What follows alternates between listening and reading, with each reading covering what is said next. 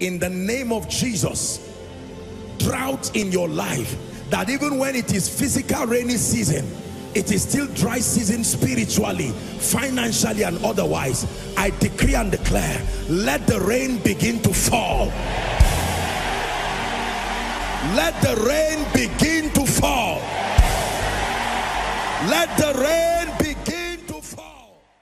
You're welcome to another spirit-filled message on Christocentric Message. If you're new to this channel, I would entreat you to hit on that subscribe button and then to like this video. As well, I would want you to share this message across, because we believe that as this message is coming forth, it's going to bless you. Graces are going to be imparted unto you, and then God is going to visit your home. Thank you for watching. Stay blessed. Just because a fisherman can come and catch the fish, just because someone can catch the bird in the air, does not mean flying or swimming properly should not be learned. The fish lives in that reality, and some of them have the privilege of living an excelling life as far as their habitat is concerned, unless and until a fisherman comes. When a fisherman comes, the ability to swim and swim fast may not be necessary again, because the net was so designed in a way that the greatest skill can still fall prey. Are we together? However, in the world of the fish that cannot move will not survive. So he says, I returned and I saw under the sun that even though under normal circumstances, the race should be to the swift. That means I have to settle the issues and the principles that work under normal circumstances. Then now outsource an advantage that can help me still stand under unusual circumstances, because unusual circumstances do not happen every day. Are we together now? Yes. The race, he connects it to speed. Battle, he connects it to strength, physical strength, spiritual strength, emotional strength. Bread there talks of supplies and sufficiency. He connects it to wisdom. This is powerful. Riches and wealth, he connects it to understanding. And favor, he connects it to skill. That means under normal circumstances, when you have speed, when you have strength, when you have wisdom, when you have understanding and you have skill, except the realm of the spirit fights you, nothing will defeat you on earth. This is what he's teaching. That a man, these are forces that produce victory. These are forces that produce excellence in life. Are we together? Every believer who wants to enjoy advancement and progress and an excelling life must pay attention to these things. Number one, speed. That means life is a function of time. You have to master the art of gaining time. Gaining time. Gaining time. The Bible says in Ephesians chapter 5 to walk circumspectly as wise and not as unwise. Then he says to redeem the time, because the days are evil. Most people do not understand how to gain advantage and dominion over time. You can lose money and gain it back. You can lose relationships and gain it back. But the greatest desire, as we learn from a dying man, is time. A dying man does not need to open another account. A dying man does not need another estate. He just needs an extension of time. Hezekiah was a king in chapter 38. When it was clear by the word of the prophet that he was going to die, his request was time. Extend my time. Hallelujah. Are we together? Someone say speed. It is very important to learn and understand the principles that make for speed. Dominion over time is genuine dominion. No matter what you dominate over, if you lose control over time, because the unit of destiny is time. Number two, strength. The battle to the strong. You must learn the spiritual principles that give men capacity and stamina and strength. Please pay attention. Everybody say strength. One more time, say strength. Did your Bible not say if you turn aside in the day of battle, it says your strength is small? You have strength, but your strength is small. The battle, when you have battles before you, you need strength, emotional strength, spiritual strength. Are we together now?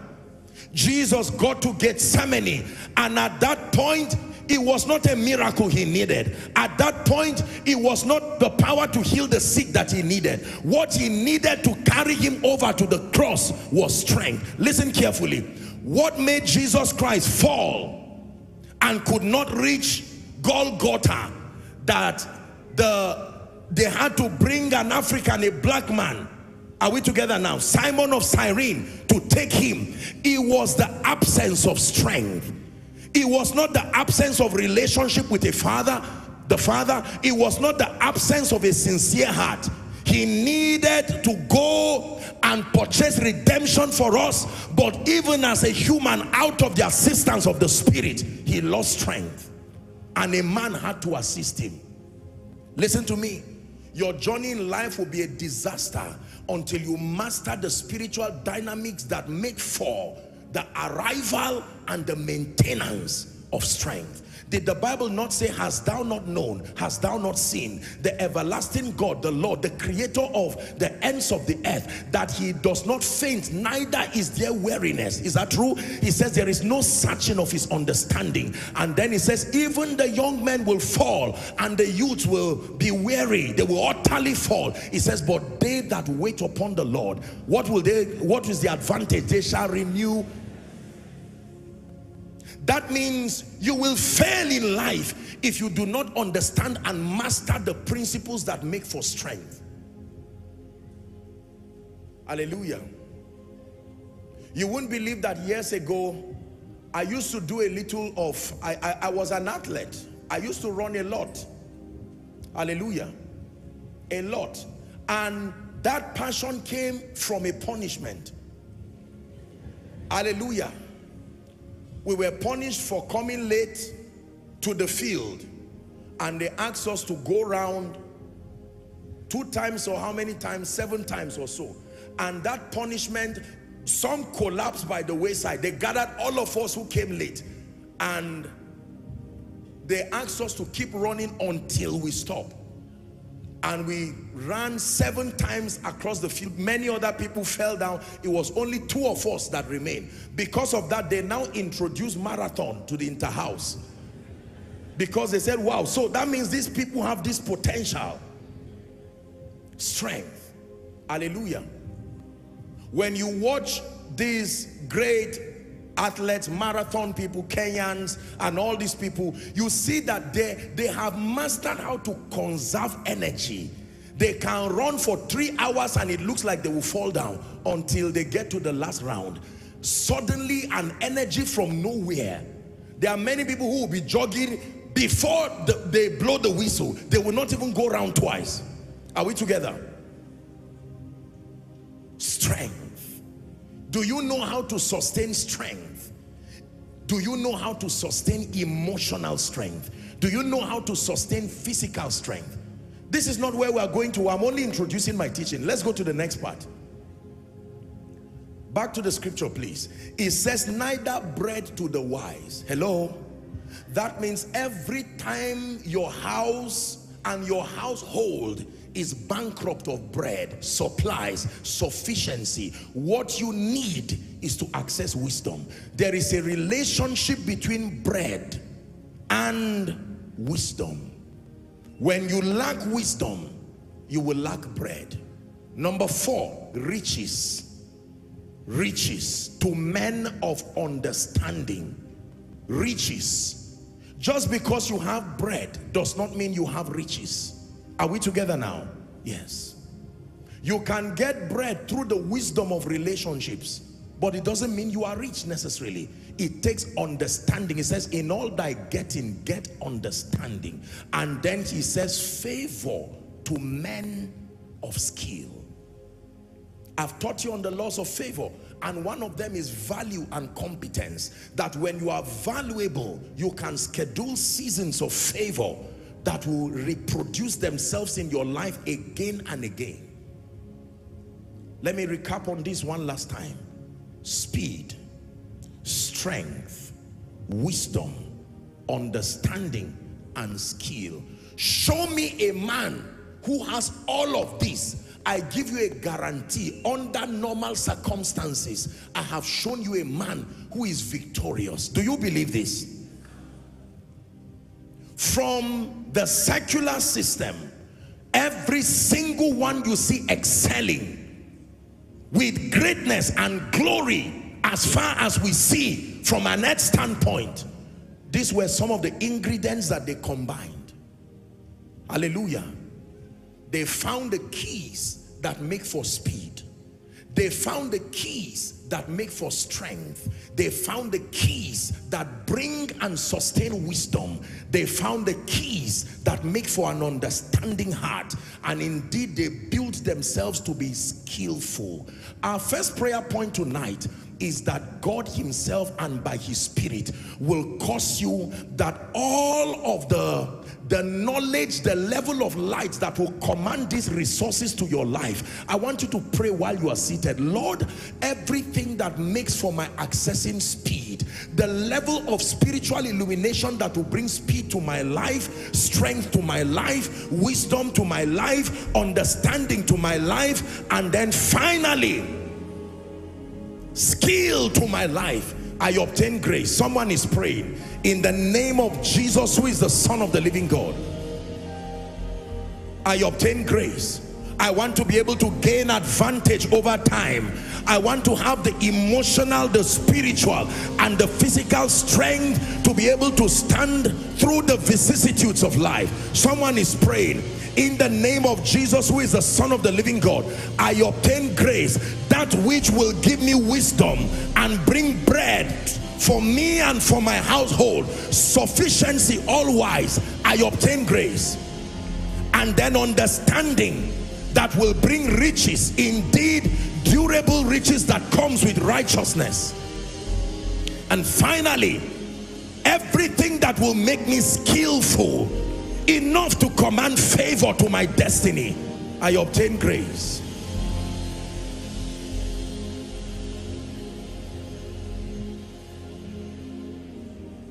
Hallelujah. Hallelujah. Have you been blessed? Journey with me now. My teaching starts now. Mark chapter 10. Ruach Elohim, Ruach Elohim, Ruach Elohim, Ruach Elohim, Ruach Elohim, Ruach Elohim, feel this place.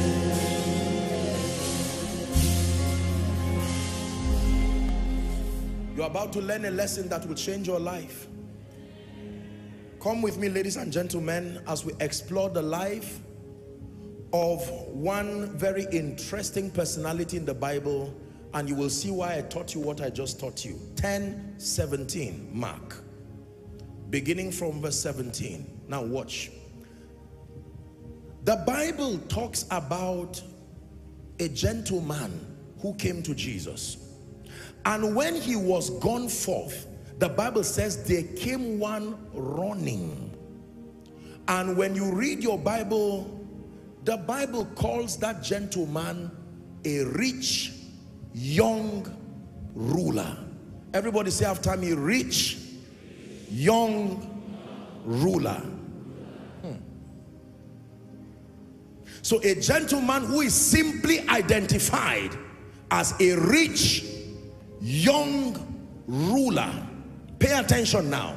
Three very important descriptions. When he was gone forth, the Bible says there came one running to him, the him being Jesus, and knelt to him and asked him. He said, "Good master, what shall I do that I may inherit eternal life?" Next verse. Jesus said unto him, why callest thou me good? There is none good but one, that is God. 19. Thou knowest the commandments.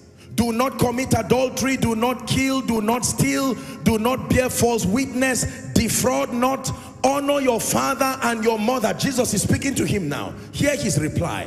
And he answered and said unto him, Master, all this I have observed from my youth.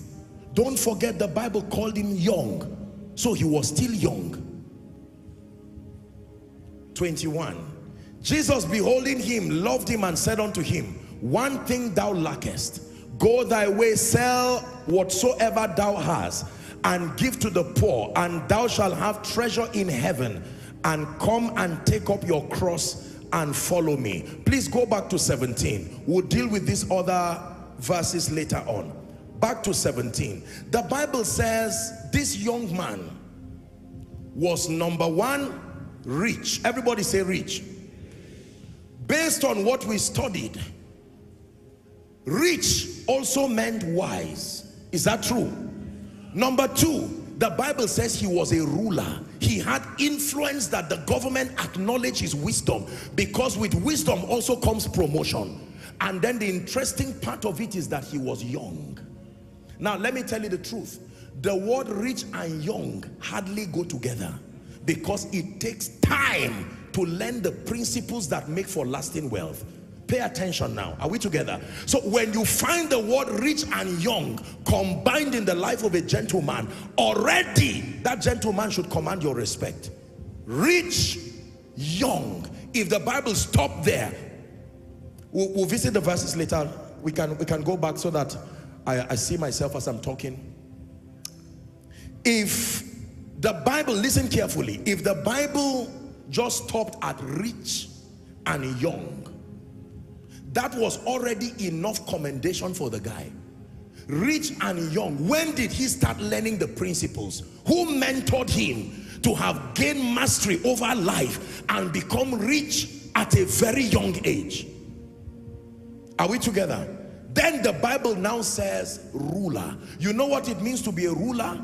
You want to understand the principles of rulership, you must be faithful in stewardship. Matthew 25, he gave unto one this talent. The reward for their faithfulness was that he made them rulers over kingdoms. So when the Bible says this young man is a ruler, it gives us an extended understanding of the level of excellence and dexterity of this young man. A rich, young ruler. Rich through wisdom and understanding, young, dominion over time. That means speed was at work in his life. There were things he had conquered early. Are we together now? And then the Bible called him a ruler, meaning he was recognized by the government of the day. They saluted the investment of wisdom upon him and exalted him to a position where everyone within the city and the area knew that truly favor was at work in him. Now pay attention to this gentleman.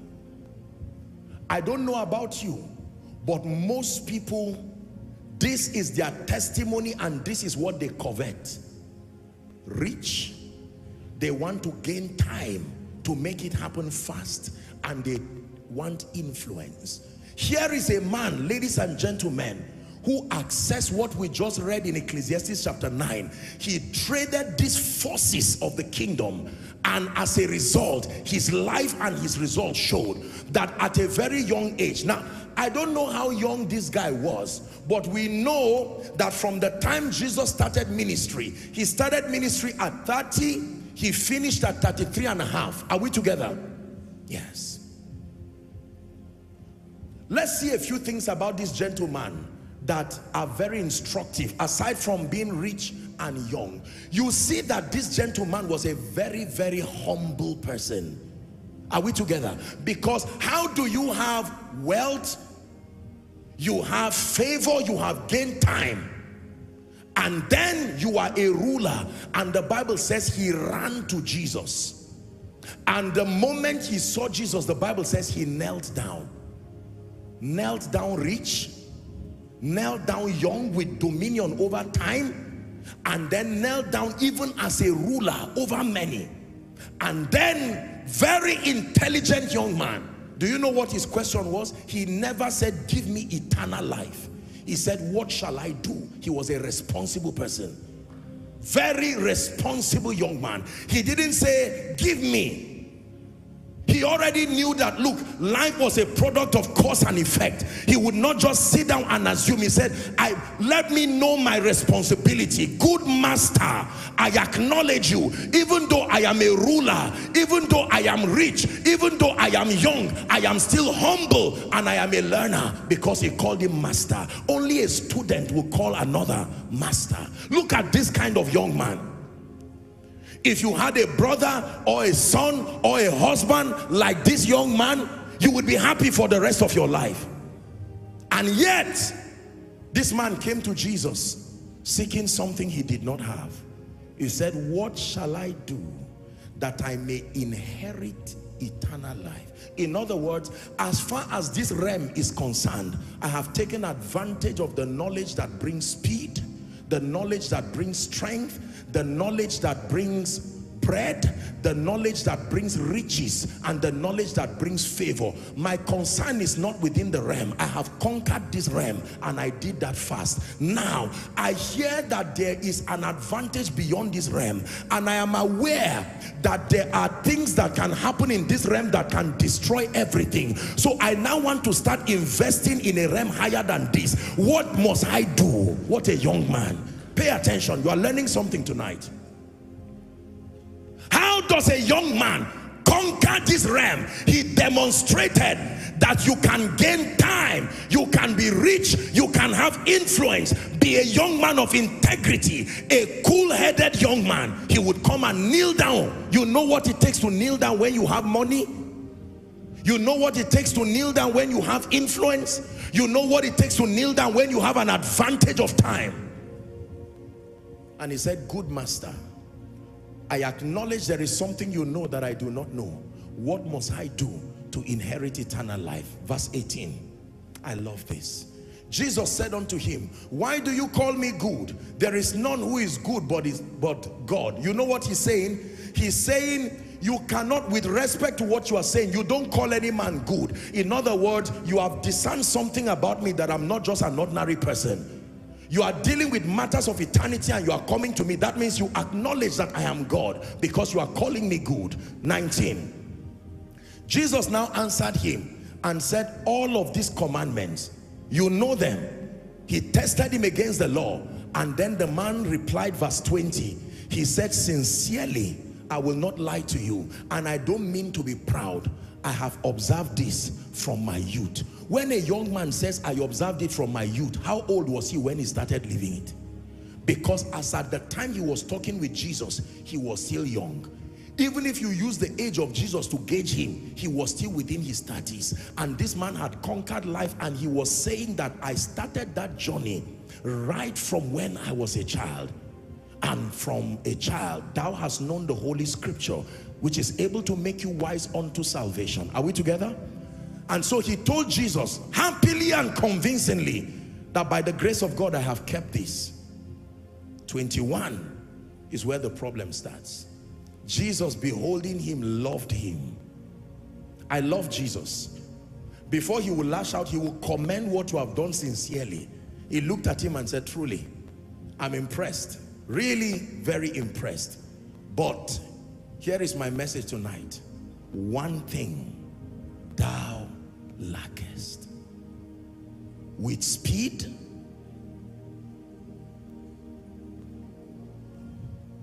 with strength, with wisdom, with understanding, with skill, alongside the supporting results showing.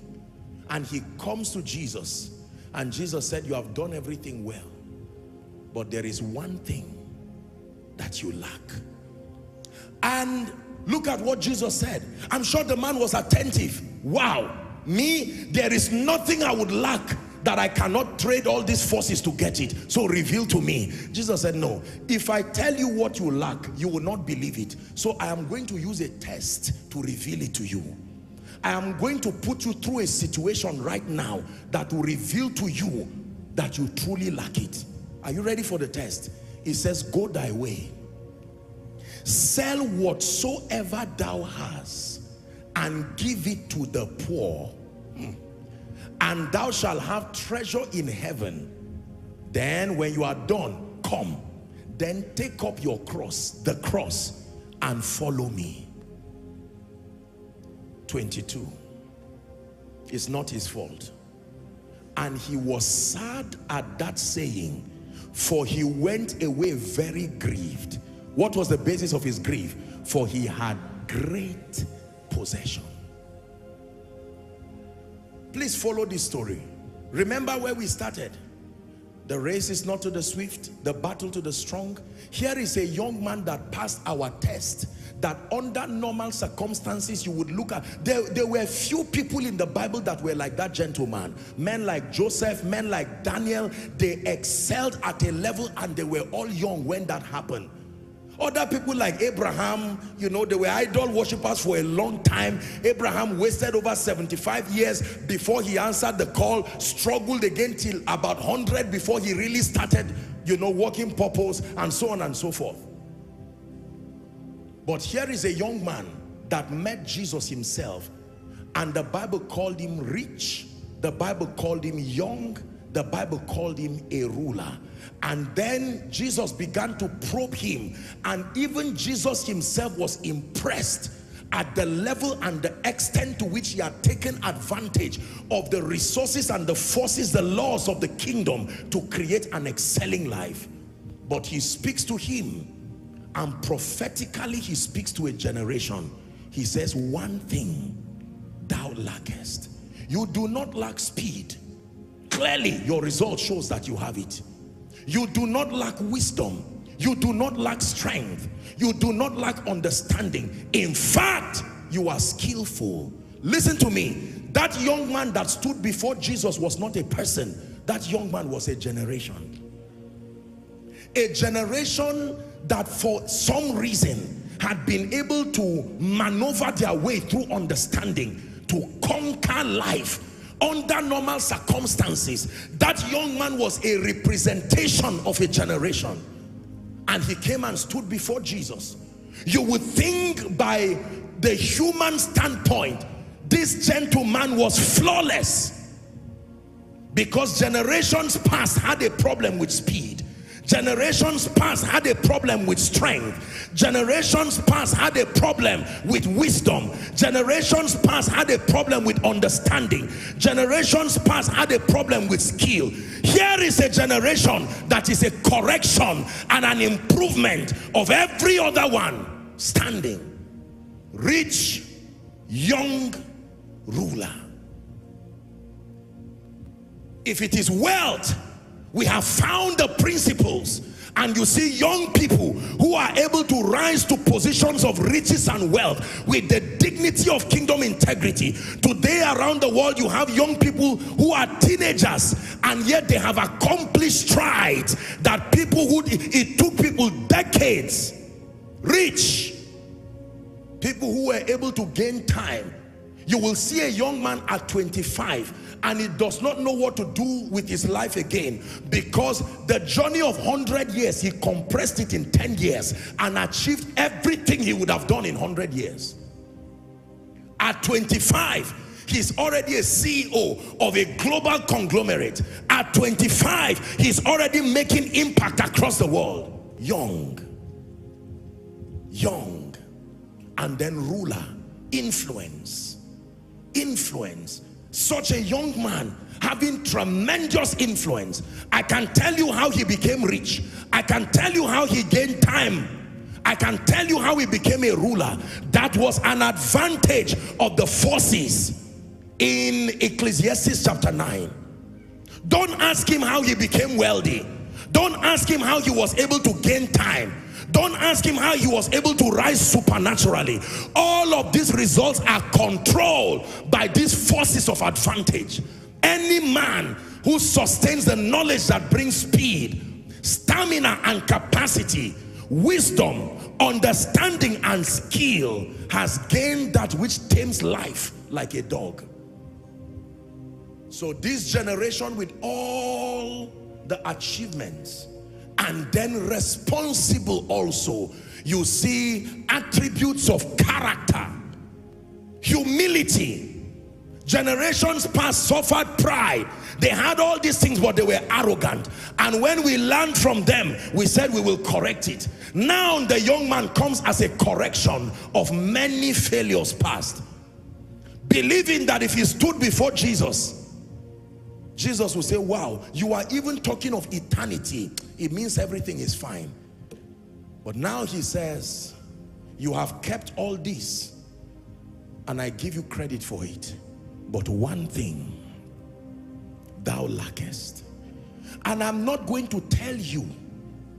I will put you through a situation that will reveal to you by yourself the one thing that you lack.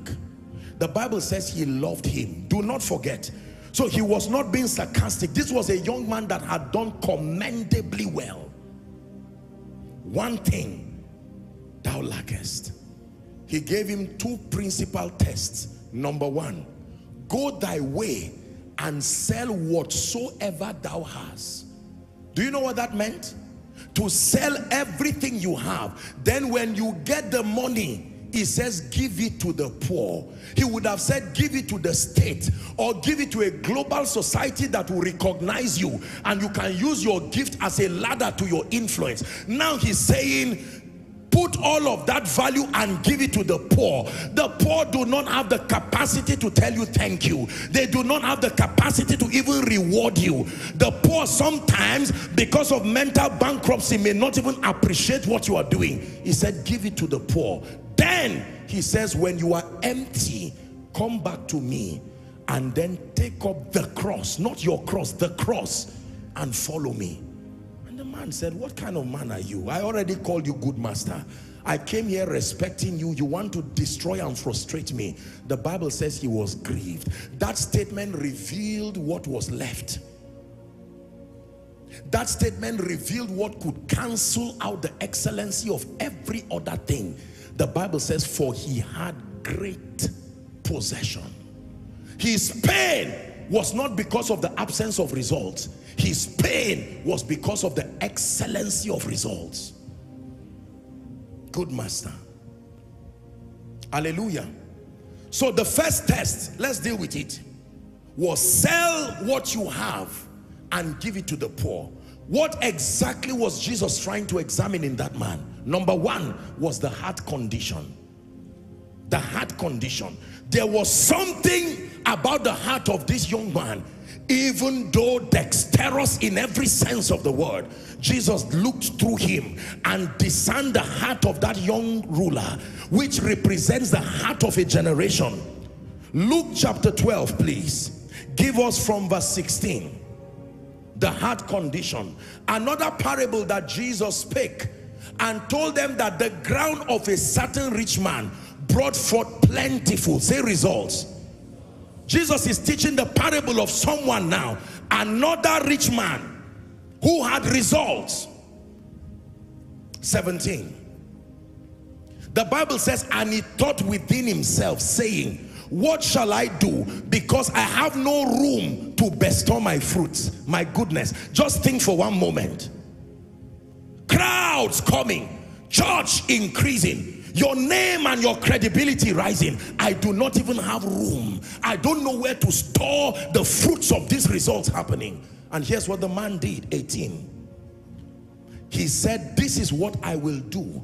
I will pull down my barns and build greater, and I will bestow all my fruits and my goods. 19.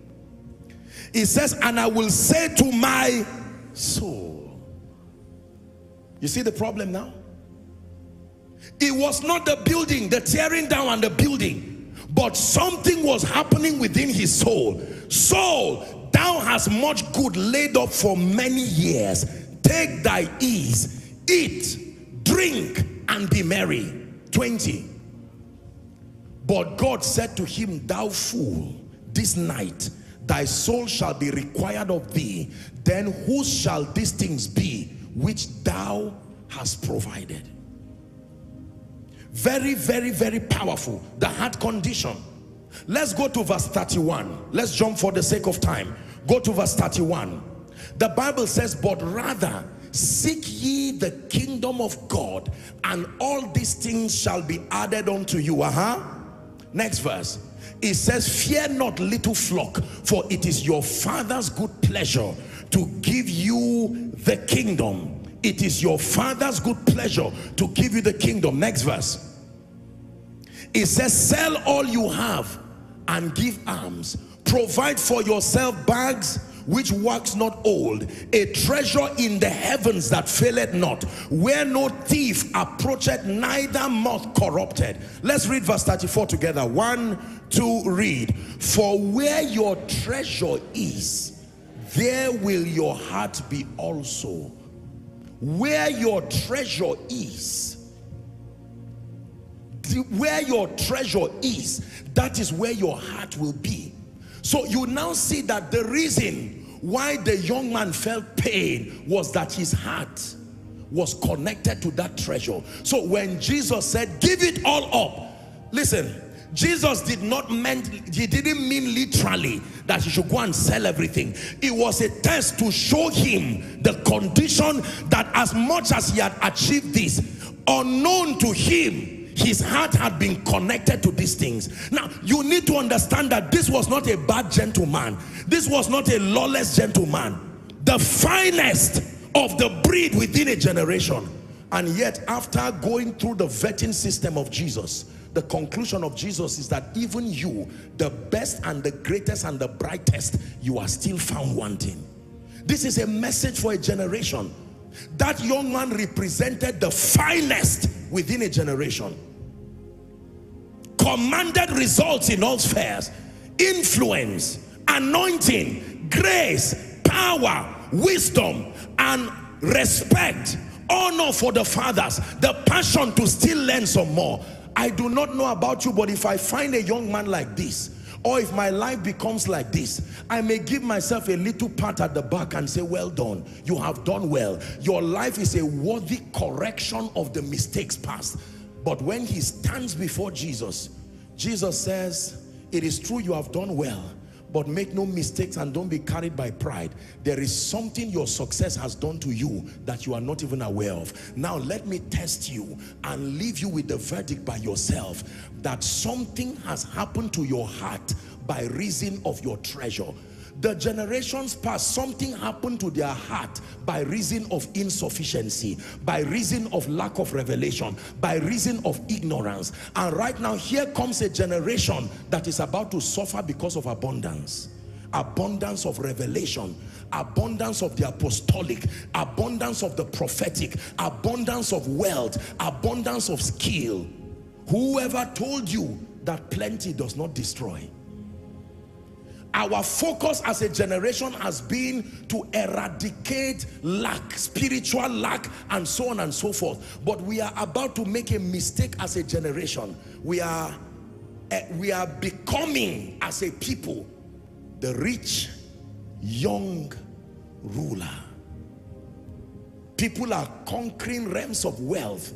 What used to be a problem, many parents are amazed today at the way God is lifting their children, lifting young people from preachers to businessmen. You see young people in their 20s, are we together, doing all kinds of things, building schools, building hospitals, rich and young.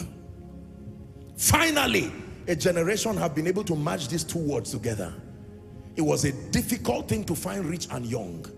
You may find poor and young, then you find rich and elderly. But the generation said, no, we know the keys. We have mastered the keys. We have listened to the fathers, and they have granted us the privilege of seeing their scars. And we have been able to correct where they missed it. Now we have learned. Oh, a father will come and tell you, listen, I went for wisdom, but I did not find the principles that make for speed. My deficiency is that I did not have speed, even though I had strength. Another will say, I had strength, but I didn't have wisdom. Another will say, I had wisdom, but I stopped there. I didn't have understanding. Others will say, I had strength, but I didn't have skill.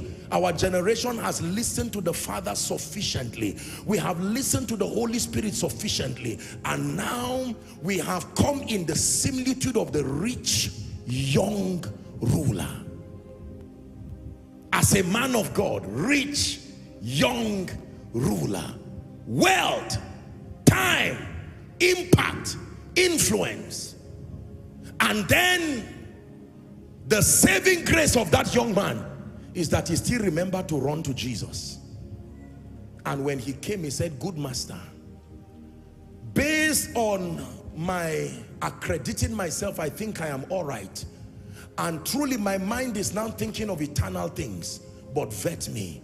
And Jesus tells that generation, "Well done. You tried. You have done well. Thank you for not disappointing. Thank you for making the fathers to be able to see you as an improvement of them. However, one thing thou lackest." And here is a test. Go and sell everything. Close down the ministry. Trade your influence. Shut down everything. And he says, "Carry your cross and follow me." And the man said, "No, it took time to build this ministry. My entire reputation and my self-worth is now on this ministry. If it goes away, what do I have left? My entire family and generation is proud of me because of this anointing. It now leaves me, what do I have left?" And Jesus says, I now see the reason why you are fasting. There is nothing wrong with the fasting, except that your fasting is because of the fear of losing this anointing, to lose relevance. You are doing a very good work. You have learned that fasting and prayer, that consecration and Bible study, you have learned that honor to the fathers, all of these keys, but unbeknownst to you, the entire journey has changed from him to you. Not with your knowledge. I will pray like never before. I understand. Rich young ruler.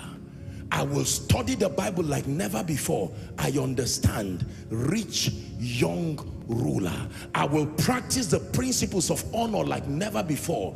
Rich young ruler. I will be a diligent man with character, a diligent woman with character. I understand. Rich young ruler. I will burn the night candles till I get every knowledge it takes to excel in ministry and in my field. Rich young ruler. I will break that curse and become the first billionaire, the first anointed man of God in my family. I understand. Rich young ruler. Congratulations, but there is a message. Young ruler, I congratulate you for being rich. We do not downplay it. I congratulate you for gaining time young. I congratulate you prophetically for contending to such level of influence, because for you to be a ruler, you must have traded your talent well and produce more. And the master honored you and said, you become a ruler over kingdoms. Authority, notoriety, influence. And he comes to Jesus and says, in fact, to show you I am not distracted by my wealth, let's talk about issues of eternity. Does that look like our generation? Lord, I love you. I'm not even distracted by the money. I'm not even distracted by the fame. I love you, Jesus. I'm focused on eternity. Good master, I know that I'm rich. I know that I'm young. I know that I'm a ruler. But I come to you. Let's not talk about wealth. Let's not talk about time. Let's not talk about influence. Let's talk about eternity. And Jesus says, leave the issue of eternity. I need to address something about your heart. You are sincere, but the side effect of having plenty, something has happened to you, and you will never believe if I told you. If Jesus just said you have a problem with your heart, you say no. Remember when Jesus told him, have you kept the law? He said, I'm blameless, I've kept the law. But he said, there's something. I will have to create a scenario in your life that will bring you to a position where you are forced to admit. So he gives you a very strange instruction, like go and empty your bank account. and you say, I didn't hear you, in the name of Jesus. God does not work like that. I rebuke this kind of demonic spirit by November, asking me to empty my account. It can't be the will of God. I can tell you it's not the account.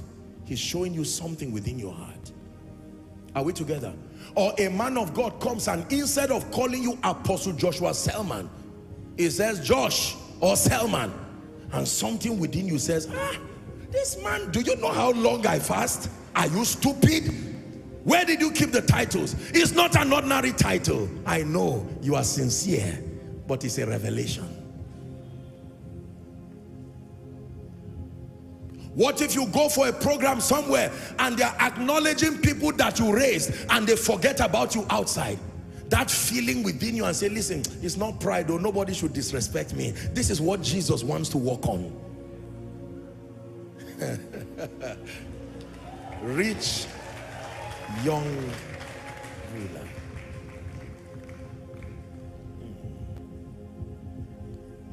How about what happens to you when someone downplays your anointing, demeans your anointing? So what is there? What you are preaching is not the healing. How are we even sure it's sure?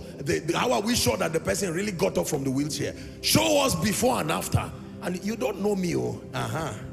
It sounds very spiritual because you are mentioning heaven in it. Jesus still said, don't deceive me with talk of eternity. Come to me and let me do something to you. And he says the only proof is go and sell. You know what it means to sell? To sell means to part way. If you part way with the goods and you have the money, you did not sell. He says give the money so that you are left with nothing. And then when you are left with nothing, if you still have the stamina to come back to me when you have nothing, you are deserving of following me. Do you know, listen, do you know what your cross is? To come and carry your cross? To carry your cross means to be so focused you are willing to endure the shame. You are willing to endure the inconvenience that it takes to follow Jesus. Please hear me. As flawless as this generation looks, as excellent as we look, the master is still saying, be careful. One thing thou lackest. This generation no longer has a problem with prayer. God has helped us. We no longer have a problem with fasting. God has helped us. We no longer have a problem with ignorance of scripture. We are only rising higher, not starting again. God has helped us. This generation does not have a problem with anointing. God has helped us. This generation does not have a problem with wealth. There are people, there are tech giants who are rising. There are all kinds of people. I met a young man one time, 23. He was an associate professor, 23 years. I couldn't believe it. Associate professor from a reputable university, not just 23. Rich, young ruler. Man of God, koinonia, great ministry, global impact, rich, young ruler. How about young people who are starting up banks? How about young people who are starting up tech firms? How about the prophetic that is sweeping Africa? How about the apostolic? The truth is that even the fathers respectfully are seeing that the hand of God is upon this generation. God has helped us. It used to be that you find someone with anointing, no character, or you find somebody with prayer, no word, or you find somebody with character but no grace, or you find somebody who emphasizes spirituality and no balance. Now you have a generation that is balanced. We have come, rich, young ruler.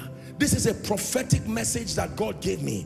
That young man you see was not just a young man who came. He was an adumbration of a generation that represented perfection. Many generations have not listened, but one generation has finally listened, and he got it right. Because where many generations missed it is that they forgot the issue of eternity. Here comes this one. In addition to being rich, in addition to being young, in addition to influence, he said, I still place my heart on eternal things. What else is there?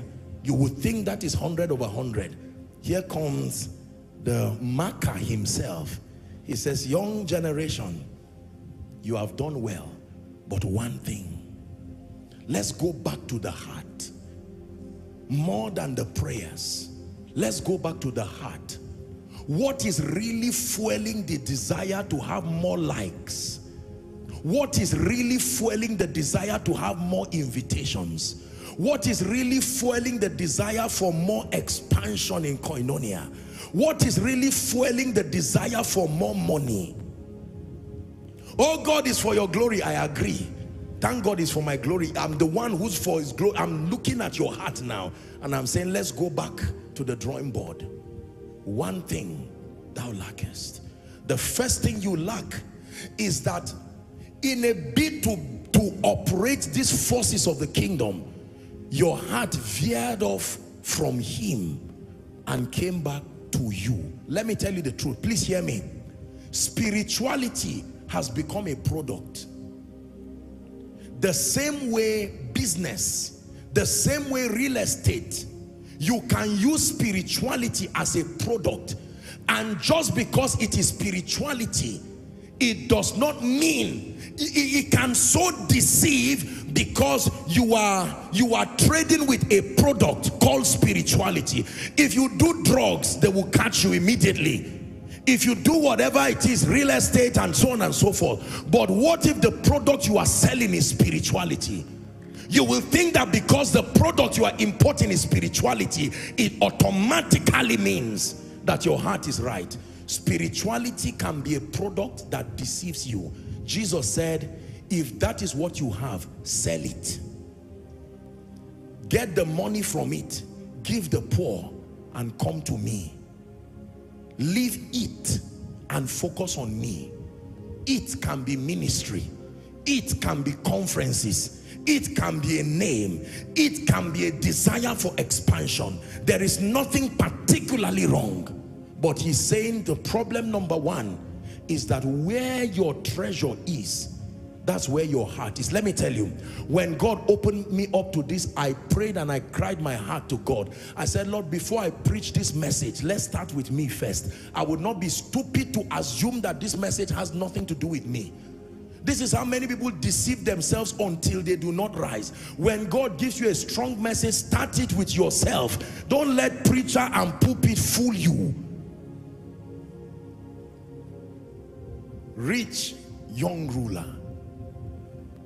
I get over 800 text messages in one day. When I gave people access to the email to be able to reach me, we had over 6,000 emails within 24 hours. Rich young ruler. By the time people acknowledge you, that's him there. Joshua Selman, that's him there, the woman of God. That's him there, the man of God.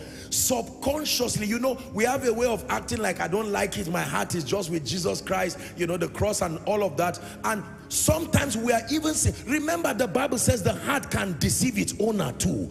That means your heart can deceive you. You do not even know. It's not about doing it intentionally. Hallelujah. Now hear me. Every once in a while, you will not believe what I'm telling you, but it's true. Every once in a while, God allows for opportunities to test that rich young ruler. Without fail. Once in a while, you will go for a meeting where you are to preach, and suddenly there will not be a chair for you outside. And they'll say, please wait, let me go and ask the pastor, who are you? The protocol guy says, who are you? And you're like, who am I?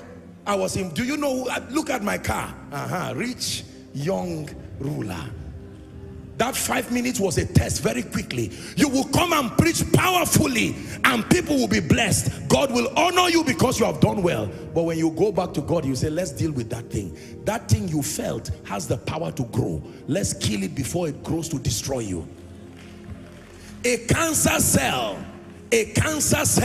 cannot be seen by the ordinary eye, but it can grow so fast you begin to see a physical projection in a human body. Is that true? Yeah. So the first test, go and sell and give to the poor. The poor, maybe give to the government so they can give me a national award. I understand that. Maybe give to people who can edge my name behind a school or a building somewhere. I did a little project one time for, you know, some places, communities, and they put my name boldly somewhere. And I remember when I was told and I got to see it, I said, you see it now. We will lie and pretend like those things don't matter. And that heart, that cancer that is lying quietly, waiting for the right condition. Please hear me. God is speaking to all of us, but he's speaking to this generation. We have done well. Anybody who says we have not done well is lying. Jesus looked at the young ruler and said, you have done well. However, before you mark your script and give yourself an award by yourself, the master vets you. And he says, you have done well. However, one thing, everybody say one thing. One thing thou lackest, and I will reveal it to you through a test. Test number one, sell your reputation. Test number one, sell your sense of relevance. The word sell there means to put yourself in a position where you are willing to part ways with it. That means do not derive your relevance, your sense of worth just from these things. When you sell a thing, you've parted ways with it. Are you willing? You cannot imagine the kind of lust and attachment we have to anointing, to power, to ministry. This thing is subconscious. You must be able to jealously guard whatever God gives you. But sometimes we do not know that our hearts slip away in deception. And while I can be praying, oh God, increase koinonia in the name of Jesus, bring souls, my heart is saying something else. Oh God, let my reputation not fail. Let people not think that I'm backsliding. Make sure if we are 10,000 or 15,000, take us to 30,000 in the name of Jesus. Your heart is saying, let it be that there's somebody. See, let me tell you the truth. When your mouth is praying, your heart is also praying. God can hear both. Lord, give me wealth for your kingdom in the name of Jesus. We declare that we'll build hospitals, we'll fund mission agencies, and your heart is praying a prayer. Lord, I've suffered. Before my mother dies, let her know that she had a child, for God's sake, that will wipe the shame. And God is listening to all of them. Unfortunately, your heart speaks loudest in the realm of the spirit. The voice of your heart will shut your mouth 1,000 times. Is God speaking to someone? Where your heart is, that is where your treasure is. So test number one, go and sell and give to the poor. Colossians chapter 3 from verse 1 to 3. Please pay attention. I want to reveal something very deep for you now. Colossians 3 says, if ye then be risen with Christ, it says, seek those things which are above, where Christ seated on the right hand of God. We're reading to 3 verse 2. Set your affection. This is the meaning of what Jesus was telling that person, the rich young ruler. Paul now is teaching the church in Colossae. This is what Jesus meant by set everything. He said, set your affection on things above and not on things on the earth. Verse 3, it says, for ye are dead, and your life is hid with Christ in God.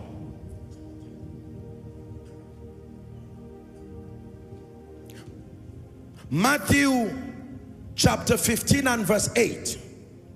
Matthew chapter 15 and verse 8. Let's read it together, please. Koinonia, ready? 1, 2, read. These people draweth nigh unto me with their mouth, and honored me with their lips, but their hearts. Is that in your Bible? How do you honor God with your lips? How do you draw nigh to him with your mouth? And the Bible says their heart is far from me. The greatest tool of a preacher is his mouth. The lips.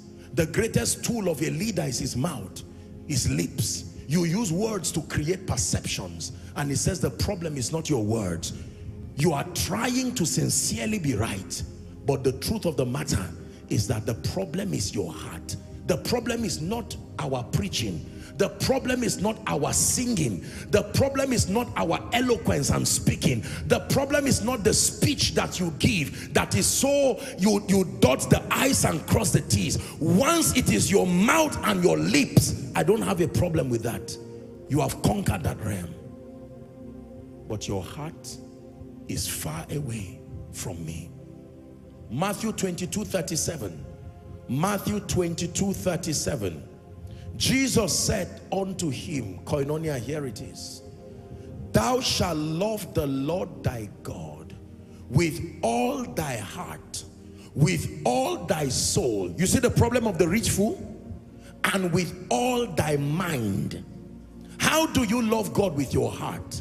How do you love God with your soul? And how do you love God with your mind? Yet he says this is a command, that you love the Lord. It says this is the first and greatest commandment. To get to a point where nothing, no one sustains the ability to steal away your passion for God. Not your desire to succeed, not your desire to maintain the success that God has helped you to build. Let me tell you sincerely, believers, if we are sincere, anybody who pays the price to build anything valuable will have jealousy towards it. Are we together? And you want to protect, you want to preserve. When you build a business, you are not going to cross your hands and watch people mismanage your business to go down. When God helps you to build a ministry, it is the joy of everybody. Right now, I am happy seeing tens of thousands across the world following and connecting. It is a joy to my heart. But you are still a rich young ruler. When you stand before Jesus, he will commend you. Joshua Selman, well done. Well done for traveling from nation to nation. Well done for helping people find Jesus. Jesus is the one speaking. And then he says, one thing thou lackest. It is up to you to argue with him and say, I don't care. And go back to become a lesson with your life for another generation that will correct your mistake. Or you can make up your mind. Even though the rich guy, I wish we could have part 2 of that story. Let's know what happened to the rich young ruler. Did he obey? Did he disobey? Because he was an intelligent gentleman. I don't know what I would have done if I were the one who stood before Jesus. And he says, close down Koinonia. Transfer everything you have in your account. The bits that I have given you in life, throw everything away. And then just when you think it's a prophetic message, you will say it's literal. It's not a parable. Let me tell you the first thing that will happen. In this generation, any of your friend who is a doctor will quickly carry you to the hospital. How fast? Quickly. They'll say something is wrong with this guy. Like Paul, they will say much learning has made you mad. You have read Greek and Hebrew and it has squeezed out every sense out of your head. Now we know something is wrong. A therapist will look at you and say, don't be offended, you are not well. That's the most modest way of describing what is wrong with you. How do you sell your land, your car and everything, and then you come to Jesus empty? You don't come full. When you come empty, he becomes your truest and only inheritance. When you come to him, he will tell you, my gift to you now is myself. If I give you a car, it's not really a gift. If I give you anointing, it's not really a gift. Your real gift, give me you, everything else can wait. Give me you, I hope I'm not too late. Lord, give me you.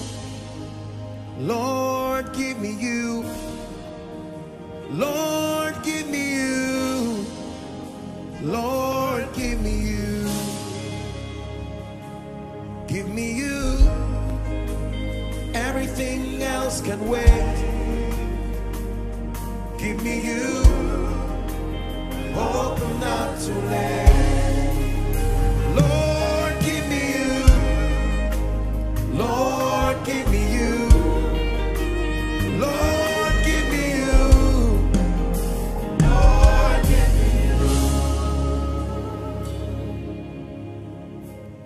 The Bible says the young man left sorrowful, sorrowful, sorrowful. The same way you feel sorrowful when anybody tries to downplay your relevance. The same way you feel sorrowful when anybody wants to trivialize your impact. The same way you feel sorrowful when there is nobody to cheer you and say, well done. As legitimate and sincere as you are, is a revelation of something about your heart. I am your own till the day you will come. Jesus, I am your own. That I am your own. I am your own till the day you will come. Jesus, I am your own. Listen to me. There are many people today who would rather die than to give up ministry. I know it's easy for us to talk and say, I will give up ministry. You know, I've said it many times. When God gave me this sermon, I was thinking about my life and I had to say, do you really mean it? And I answered, I said, yes. Listen, this is not a call to irresponsibility. No. When you hear teachings like this, it's not to mean to be nonchalant with what God has given you. No. Moreover, it is required in stewards that a man be found faithful. This is not an endorsement of laziness and carelessness and the absence of the press to maximize destiny. No. Do you not know that it's those who give up everything that have everything? Everything is Him.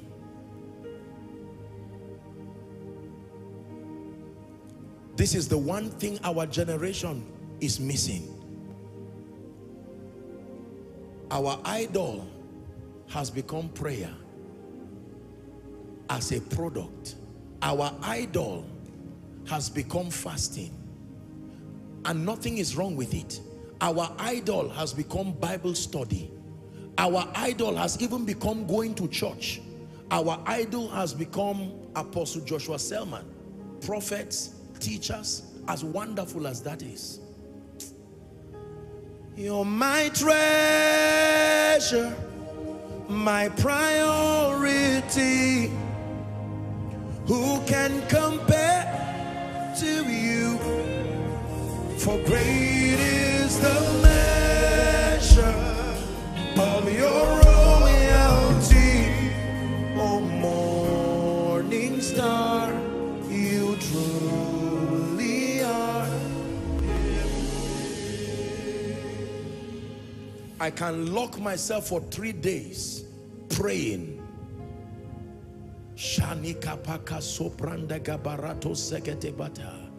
And here's what your heart is saying. Lord, I must be relevant. I must be among those who matter.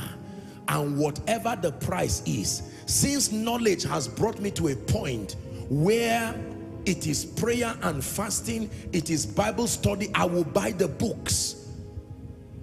A gentleman called me and said he covenanted with himself that he must finish 1 book every day. He's on a journey to accessing light. I said, congratulations, but tread with caution. Of reading many books there is no end, and much study is only a weariness to the soul. So says the preacher, the man who has gotten to where you are going to. Can I tell you the truth?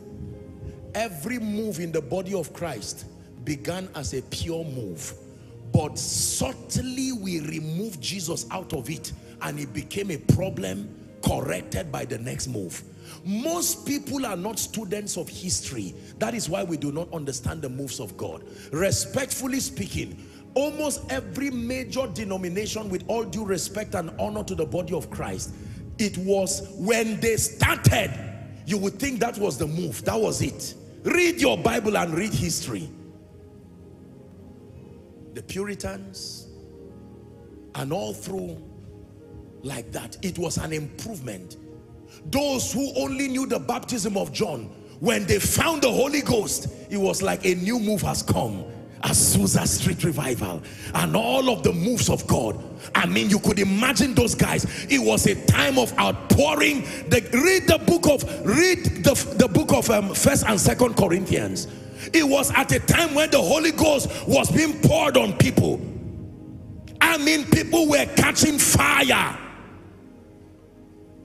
Remember, in the book of Acts chapter 19, he came to the upper coast and he found certain disciples, and he said, have you received the Holy Ghost since you believed? He said, we've not even heard if there be any Holy Ghost. He said, unto what then were you baptized? He said, unto the baptism of John. And he said, no. The baptism of John was a baptism of repentance, that you should believe on him who should come. And the Bible says they were baptized in the name of the Lord, and he laid hands on them, and they were all filled with the Holy Ghost, and they began to speak in tongues, and they were 12. Would there be any move greater than that? How could they back down in your mind through history? If you were in that room under William Seymour, the one-eyed evangelist, and you saw the power of God, would there ever be any improvement again? Once upon the time in the body of Christ, you dare not correct the teachings of Kenneth Hagin, because at that time they were the apostolic voices upon the earth. When they brought the revelation of the word and faith, I mean, it was fire. They had conferences for 30 days, 60 days non-stop. Yet there would be a generation that will still detect. Today, we can, with all honor and respect, look at Kenneth Hagin's teachings and sermons and say, well, we honor him as a father. A, B, C, D. Let me speak to my generation. There is a generation that is coming that will mark our script.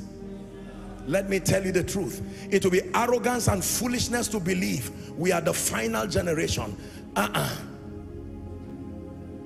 These little children you see running around, praying while they are 2 years old.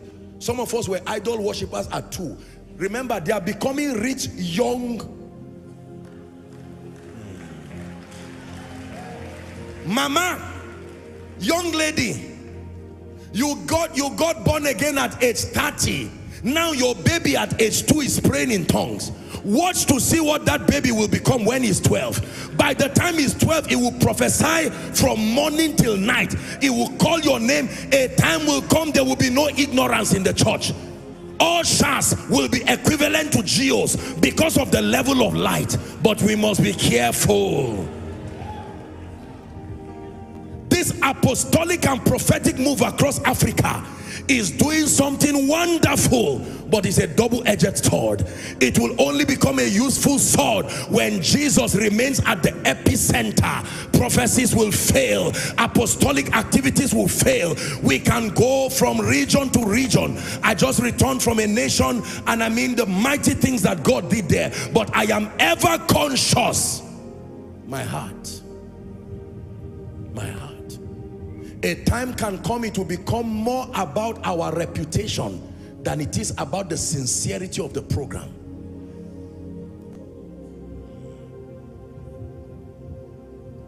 William Seymour, Kenneth Hagin, and then the revival of the 60s, the 70s, and the 80s. Respectfully speaking, and with every honor, once upon a time, a man in this nation, Apostle Babalola, an apostle indeed. Relative to that man, some of us will be children. We will not even be his ushers. Some of those old men in the West, and in every region really, some just were able to make it in history while others did not. But there were regions that had people. They would sit down like dead men in the room. They would see you and say, get a notebook, get a piece of paper. In 10 years time, this will happen to you. At the 15th year of your life, this one will happen to you. And yet today, with all due respect, we can look at them, and while we honor them, we can still see what was missing. Hallelujah. Many of us have had the privilege of having our fathers of faith in this nation and around the world open up their scars before us to tell us, when we were your age, we missed it here, we missed it here, we missed it here. When I have the privilege of talking with some of the fathers and I see them praying and say, Apostle, we pray that you will last, I say amen with revelation. amen, amen, amen. Because let me tell you, if you saw the way God used these people, you will not imagine there will never be another move again.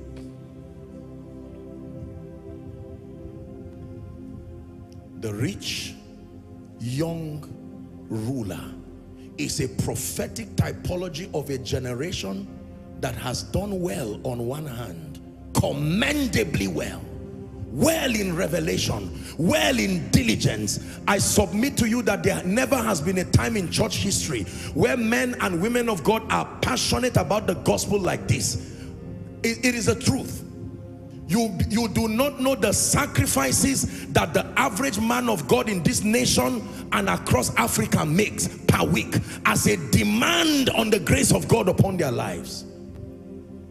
Sacrifices of fasting, sacrifices of prayer, sacrifices of consecration, sacrifices of study. You enter the office of an average man of God, you think you entered a library. Books here, he has not finished this one, he has read to page 5, he's coming there next week. He needs to balance up something. There's one Greek word he started checking that distracted him. He needs to watch a video to understand that Greek word. That is all it takes to make one sermon. And there are people who are willing to stretch that far.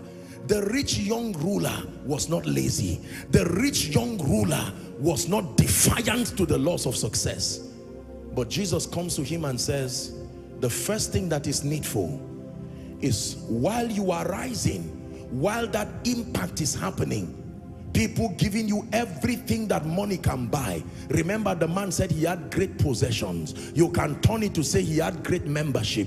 You can turn it to say he had a great voice across the nations. It does not matter. The heart. My precious generation, God is calling us again to re-examine our heart. There is no problem with the results. Some of us have mastered these results. Under normal circumstances, like I started, there is no power in existence. You see, the principles that make for an excelling life are finite. You can gain hold of them with mastery. There are young people in this generation that will never be poor again. There are young people in this generation that will never have epileptic membership. I am telling you, the keys have been given. They are finite. Many of our generation, we are not afraid of losing a testimony of consistency with impact. The laws have been learned. However, that there is something that can come upon men, and even though you have speed, something can come upon men even though you have might. Something can come upon men even though you have wisdom. Something can come upon men even if you have understanding. Something can come upon men even though you have skill. In fact, something can still come upon you even while you are talking of eternity. The condition of the heart. It is the reason why God has delayed lifting many of us, because the current state of our heart, please listen, God is speaking to someone because God wants to use you mightily, but there is something he wants you to know. I am saying this by the Spirit. God is speaking to someone because the seasons that are coming, if you can correct this heart condition, indeed you will become that bride. You will stand and you will last. Our generation will still lose it and be a lesson for the generations coming, in spite of our preaching, in spite of our fasting, in spite of our prayers, in spite of our giving. The greatest weapon of mass destruction for this generation right now is a corrupted heart. And let me tell you, when it has to do with the issue of the heart, you've heard me tell you, there are no champions there. We have to all come together and cast our crowns before the highest royalty. We are undone before His royal majesty. We cast our crown before the highest royalty. We are undone before the glorious majesty.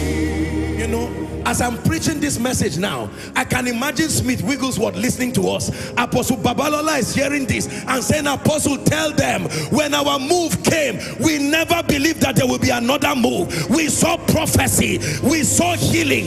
These were men that would speak to dead bodies. E.W. Kenyon will look at a dead body and just eye contact, the bones will correct back and it will come back to life.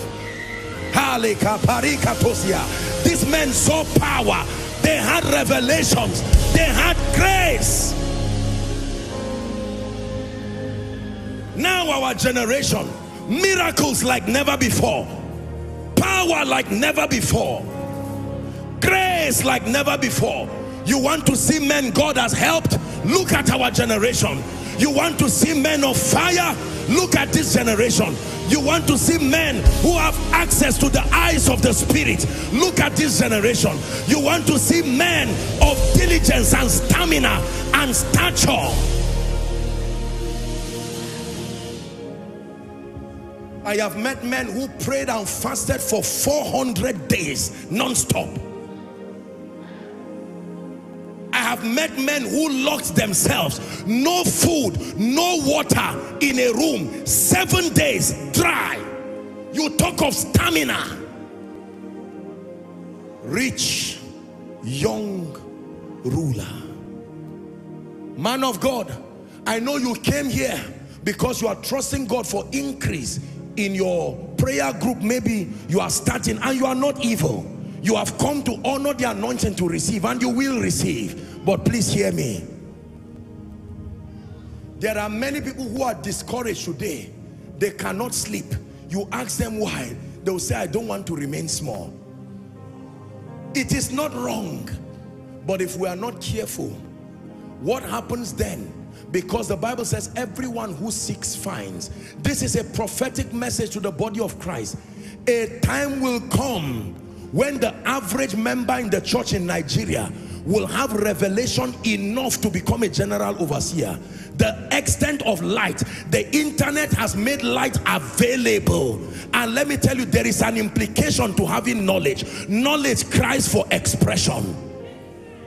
By the time an usher is already prophesying like a Geo, by the time an usher can lay hands on the sick and lift people out of the wheelchair, something will be crying in that usher for greater expression than just telling people come and sit down.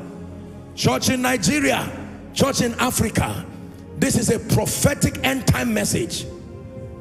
There is a generation that has finally gotten it right. We've gotten it right by our commitment and our determination to master the principles of the Spirit. We have gotten it right in the place of prayer. We have gotten it right in the place of fasting, consecration. Finally, a generation determined to be men of character. Finally, a generation determined to be men of fire.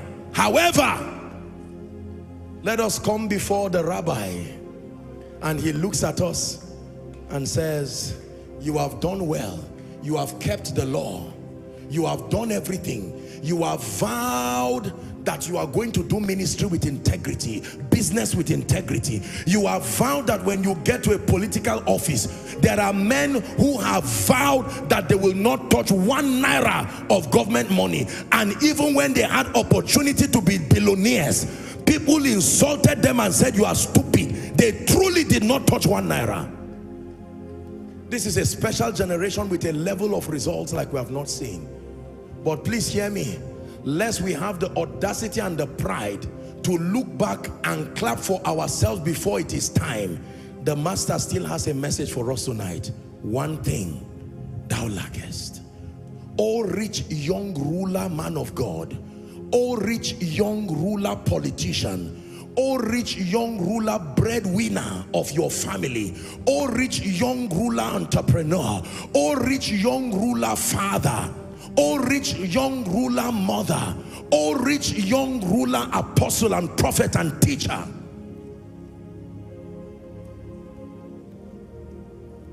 Your heart is the message the Holy Spirit is speaking right now.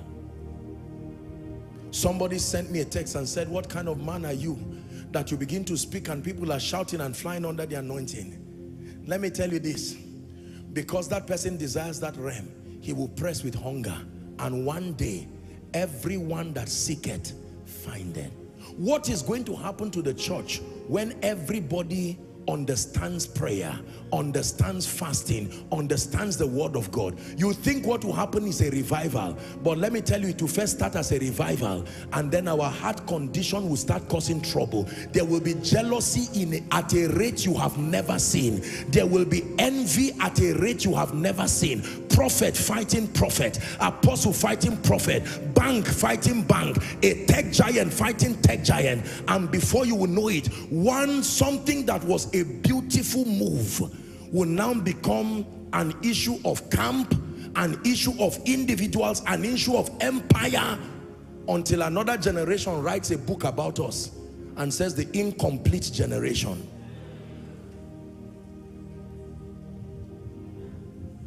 Where would I be if you left me now? Where would I be if you left me now? Where would I be if you left me now? Is God speaking to someone? Hear me. The rich young ruler, in spite of his riches, in spite of his dominion over time through the mastery of the laws of life, in spite of the influence being a ruler, he was able to kneel down before Jesus. What greater expression of completeness? When you see Joshua Selman kneel down in spite of what God is doing, should you not conclude that this guy is flawless, he has gotten it? Not before the master. Maybe before men, maybe before nations, maybe before kings, but before the master, he will look beyond your knees and look at your heart, and he will see that in spite of the fact that you are sincere, oh Joshua Selman, let's do this hard thing. Who knows? The disciples followed Jesus with passion. You will look at the disciples and say, what zealous people. While they were following, their hearts were talking. I hope we are arriving somewhere that we are going to enjoy. One day, the disciples started getting angry because Jesus was teaching all of them. They were learning.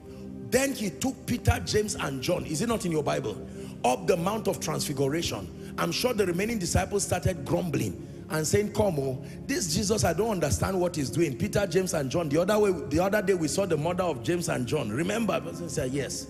And now he has taken them up. So we are the ones who are non-entities. Let's go and perform miracles. And they went and saw somebody who was deaf and dumb. Instead of them to look for a general case, that they look for something that hard, deaf and dumb. Epileptic, in fact.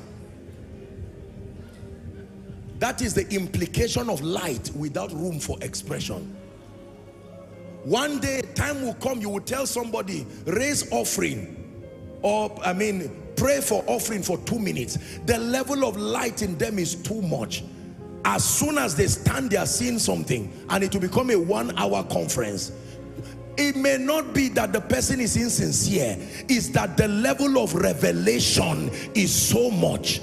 A time will come, it will no longer be preaching, it will be discussion, because as you are sharing it, the person listening to you is also bringing another revelation. That is the time when the state of our hearts will be revealed. At a time when you no longer need to tell anybody yes sir, because you too, you are an authority in your own regard. Yes sir now can be a false sense of humility, because we are forced to learn by reason of the absence of light and the obvious need to grow more.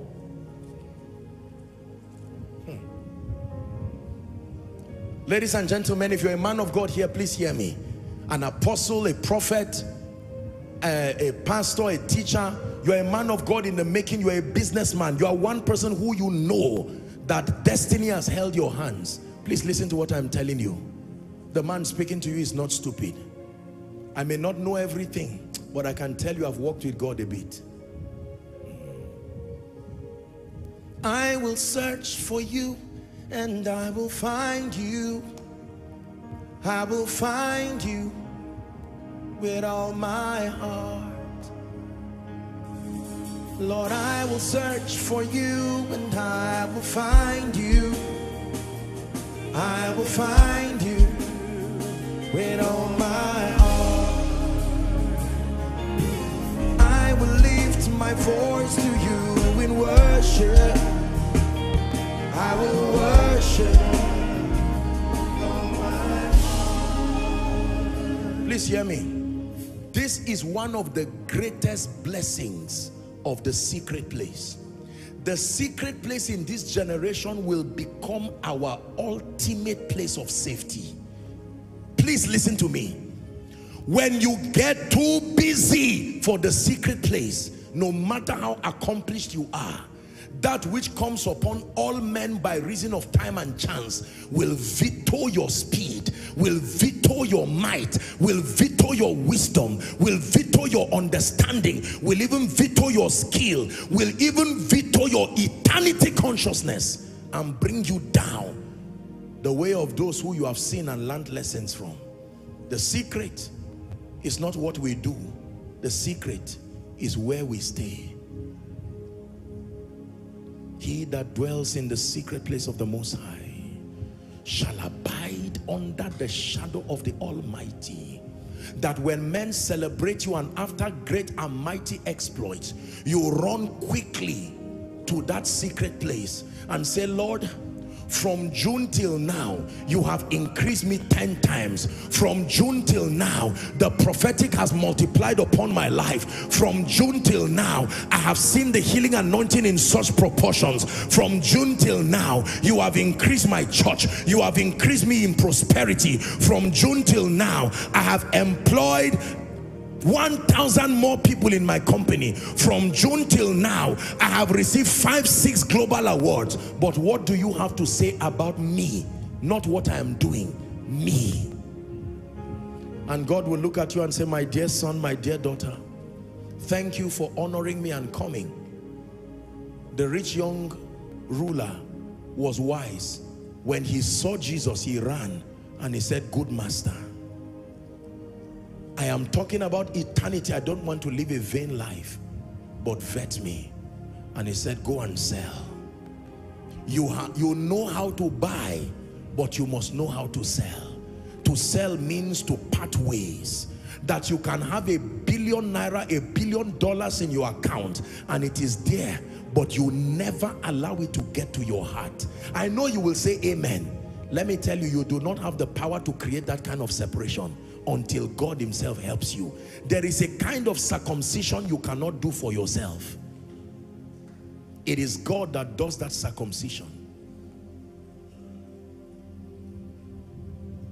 In your presence,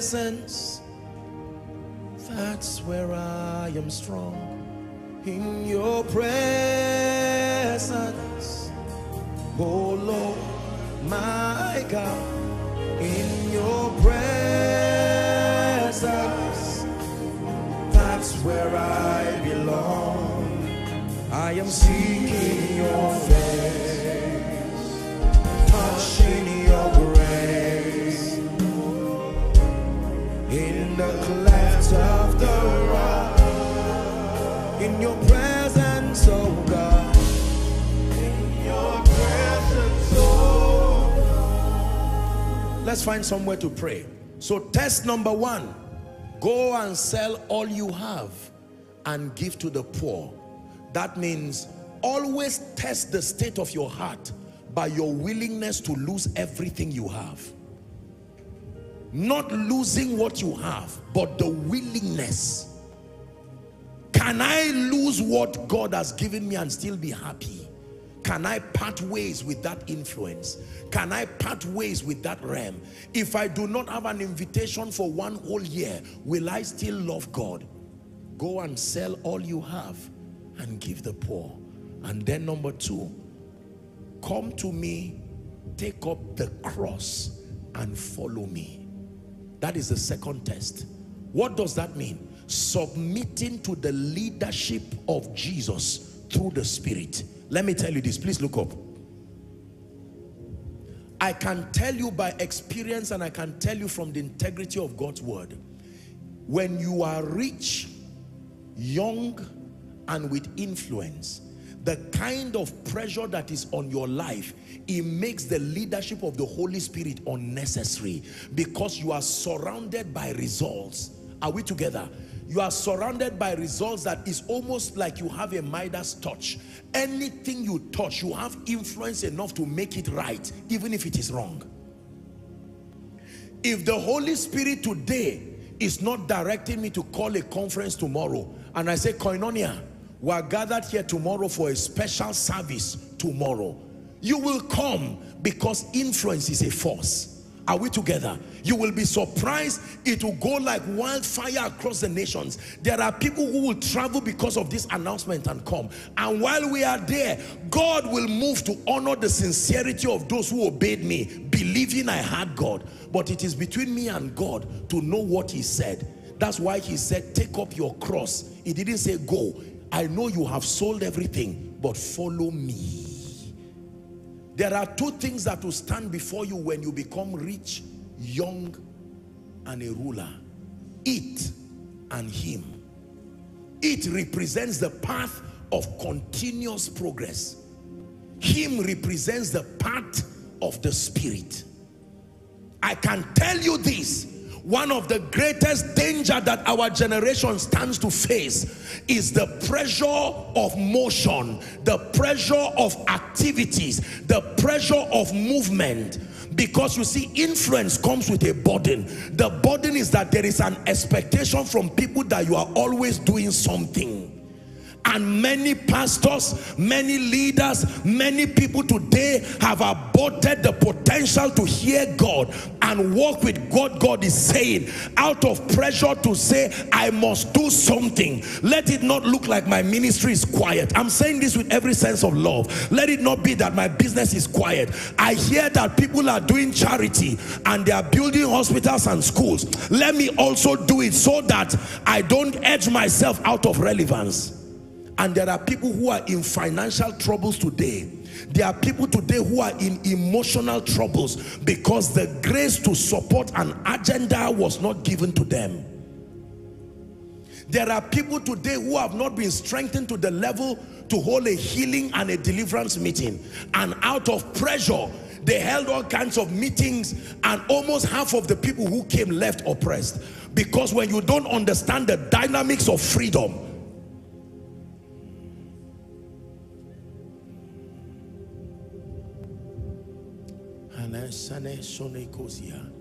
my greatest fear is for those who look up to us. My greatest fear is for those who look up to us, because they respect us and they honor us so much. They will do anything they see us do, because the results are so glaring and are so powerful. So in honor to our sacrifice and our determination, anything at all. If I lift my leg and I put it here, soon somebody will snap it and you see him say, oh God of Joshua Selman, I don't know what is it, the mystery behind this leg. Do it, oh God. And by the time someone falls under the anointing based on that thing, it does not mean God is accrediting what happened. It may be a different dynamic that produced that result. We will idolize that experience. I'm saying this is an apostolic and a prophetic message. This is the reason why any man of God, I can tell you, any businessman, anybody that God has helped to be a representation of this status, rich, young ruler, your greatest prayer right now should not be more power. Your greatest prayer right now is, Spirit of the living God, guide me, help me. The power of God only remains within the jurisdiction of the will of God. Please hear me. The power of God was mandated to only function within the jurisdiction of the will of God. Outside of the will of God, what you will meet is an aberration and a corruption of power. Hallelujah. Many people in our generation today will not go and get power from the devil again. A generation has made that mistake and we have seen it. So many people will not do it again. But we are doing another kind of error. You look down on me because I came for a meeting and nobody fell. See me after 7 days. Oh God, this embarrassment cannot be. It has to stop. And while we are doing that, God is saying you are doing something correct, motivated by a heart that is not sincere. Rich young ruler, one thing thou lackest, that you come before his presence. It was also the mistake that happened with Mary and Martha. Remember, when Jesus went to Bethany, Martha was busy protecting her reputation. She was so conscious of carrying the semblance of a virtuous woman. Martha did not want Jesus to say, you are not a virtuous woman. Shame on you. I came to your house and you could not serve me. So she was running to do Proverbs 31. Is Proverbs 31 not a good thing? And then Mary sat down carelessly. You would have looked at Mary and said, you see, you are a foolish girl. May God pray that God will give you a husband with this kind of attitude. And Martha was angry that Jesus seemed to focus on Mary. And she came and said, Jesus, why are you behaving like this? You are the one spoiling this, our children. I'm trying to train her to become a virtuous lady.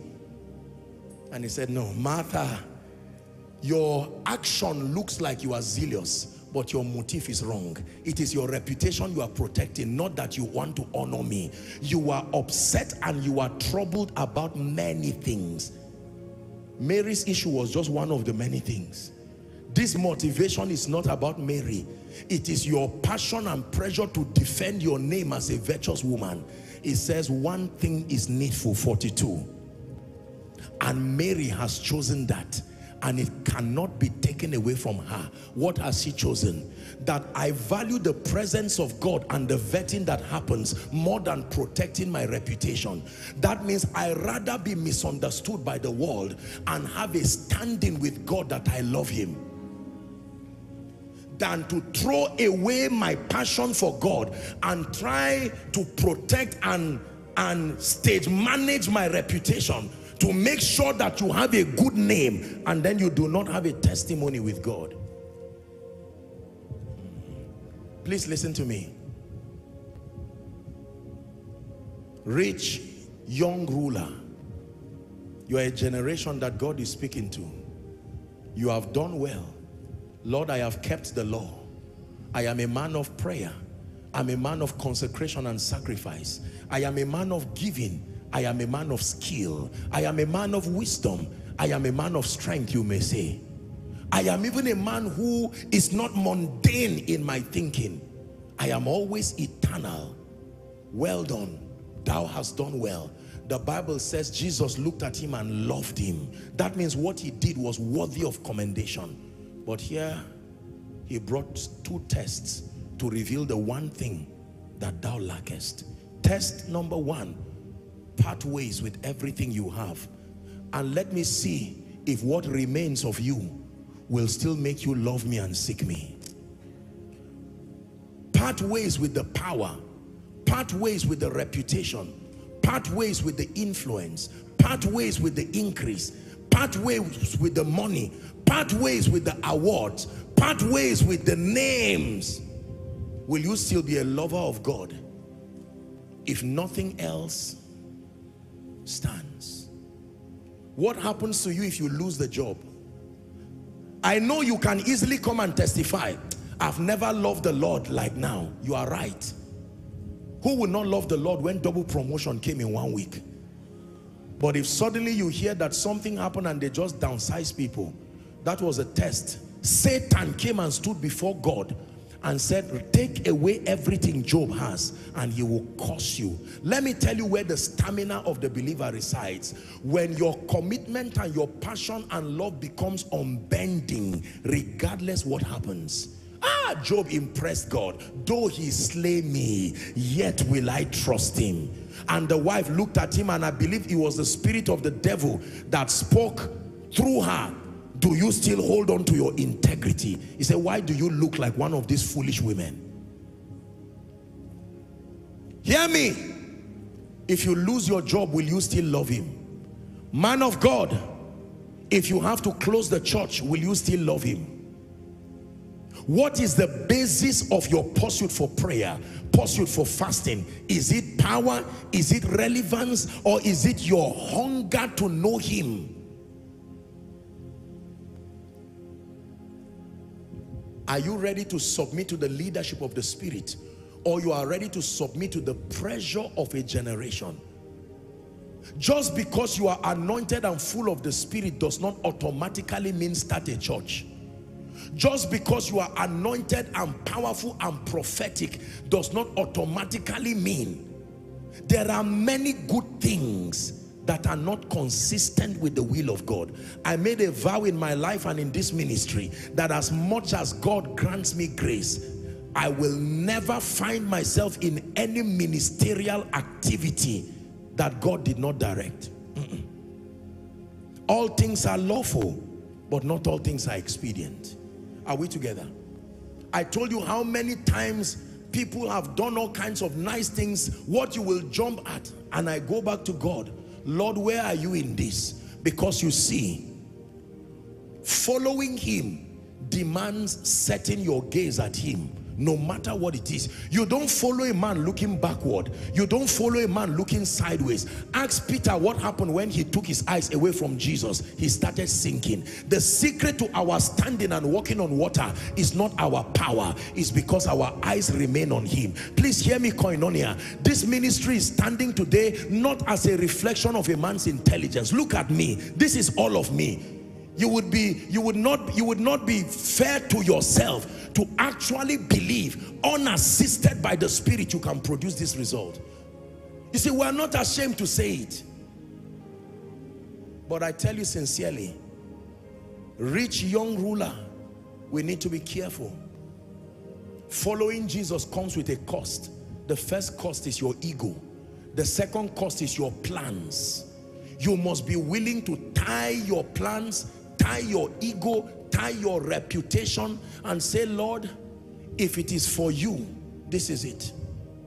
If God speaks to you now, as much as people are running out of this country, and as much as people are being encouraged to not run out of this country, for some of you, the will of God is that soon you'll be out of this country.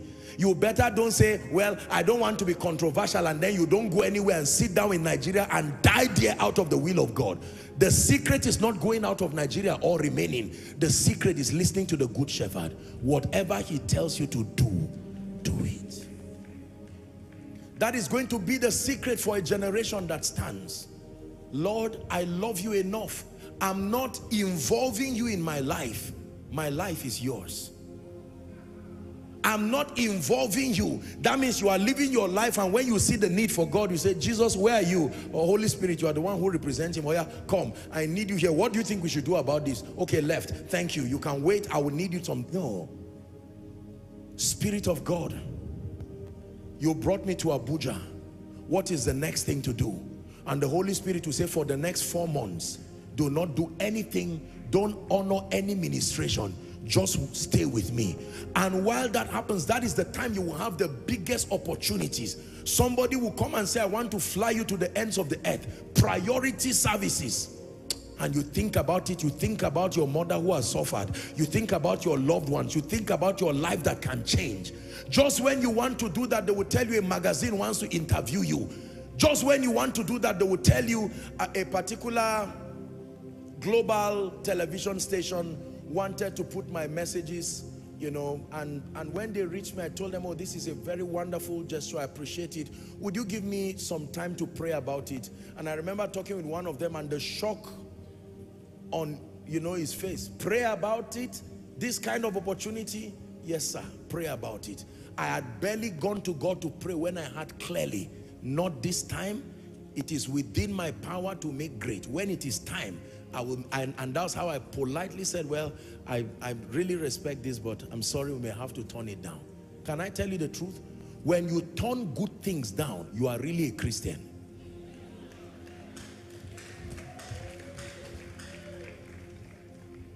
Someone can come and meet you right now and say, listen, I have a job for you. 1.5 million per month with a house in Maitama or Asokoro. And immediately you become the Holy Spirit and answer yourself, this is the will of God. And God says no. So God, if it's not the will of God, why did you bring me this close? To reveal your heart to you. Man of God, pray over all your invitations. Don't just jump at it because of the opportunity. Businessman, you will see many deals. Common sense is going to be the greatest mistake of this generation. Using your brain to assume your brain is equal to the Holy Spirit. The way of the Spirit is very strange, sometimes unpleasant, but the end of it is peace and joy. It says, as thou do not know the way of the wind, nor how bones are formed in her that is with child, so you do not know the way of the Spirit. You have to be guided. Should I pursue? He says pursue. The secret of powerful men in the Bible was not their inventions. It was their ability to stay. Moses said, if your presence will not go with us, I am not living here. You can call it delay, but if I do not sense you are with me in my journey to destiny, if I don't sense you are with me in this ministry and in this business, I am going nowhere. I am praying that God will raise a generation that can stay and remain until his voice directs you. That you can be on a job, and while everybody is saying leave your job, it's just 60,000, the Holy Spirit will tell you stay here for the next 3 years. You are in this job. The secret to the power and the might of God and the possibilities in this kingdom will be that we have submitted ourselves wholly to the voice of the Spirit. Take away the excessive dependence on common sense and logic. It is going to be the unbecoming of many people. And as you rise, please do not allow the Holy Spirit to now become a luggage in your life. There is a path that seemeth right unto a man, and the end thereof, it is at the end you will know you have wasted your time. If the devil wants to deceive you, he will not show you hellfire. He will first show you what looks like heaven. It's as you are turning, it will turn to darkness. You will turn back and see that you cannot return.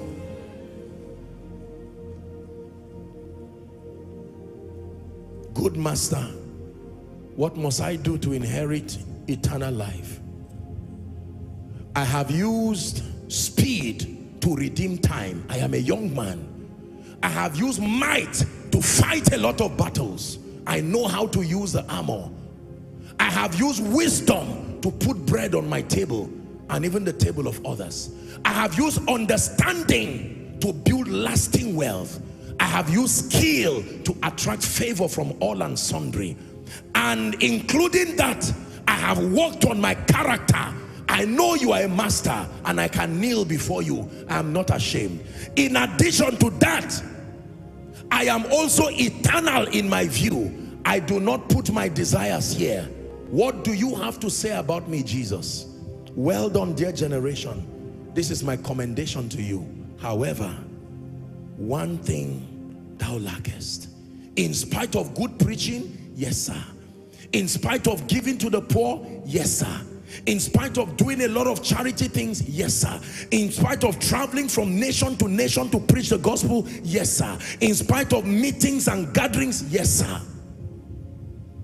Your heart and your loyalty, these are the two things that God is looking for from this generation.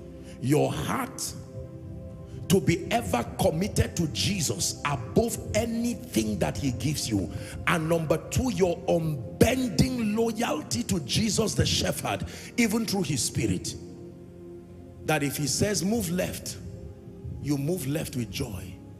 If he says move right, this is a biblical index to measure maturity. You find that in John 21, beginning from verse 15, 16, 17. It says, Peter, Simon Bar-Jonah, lovest thou me more than this? And he said, yea, Lord, I love you. And then it says in verse 16, it says, when thou, now 17 or thereabout, it said, when thou art young, you are allowed to go wherever you want to go. It says, but when you become old, someone will have to hold your hands and he will take you where you do not want to go. The Spirit of God. How can you walk when you don't know the way of the wind? How can you run when you don't know the way of the Spirit? How can you fly when you don't know the way of the wind? His power at work in you changing everything in obedience to Christ. Swallow your pride tonight. Come to the school of the Spirit. Don't you know in his hands are the keys to eternal life? It's a little here, a little there, then your day will dawn. He's at work in you, changing everything in obedience to Christ. He's redirecting everything in obedience to Christ. You're the Holy Ghost. You're the Holy Ghost, Spirit of the living God.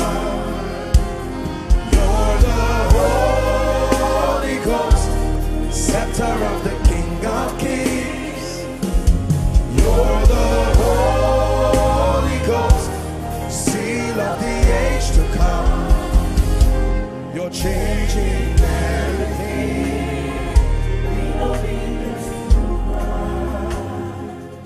Let me wrap up. Please write this down and then we'll pray.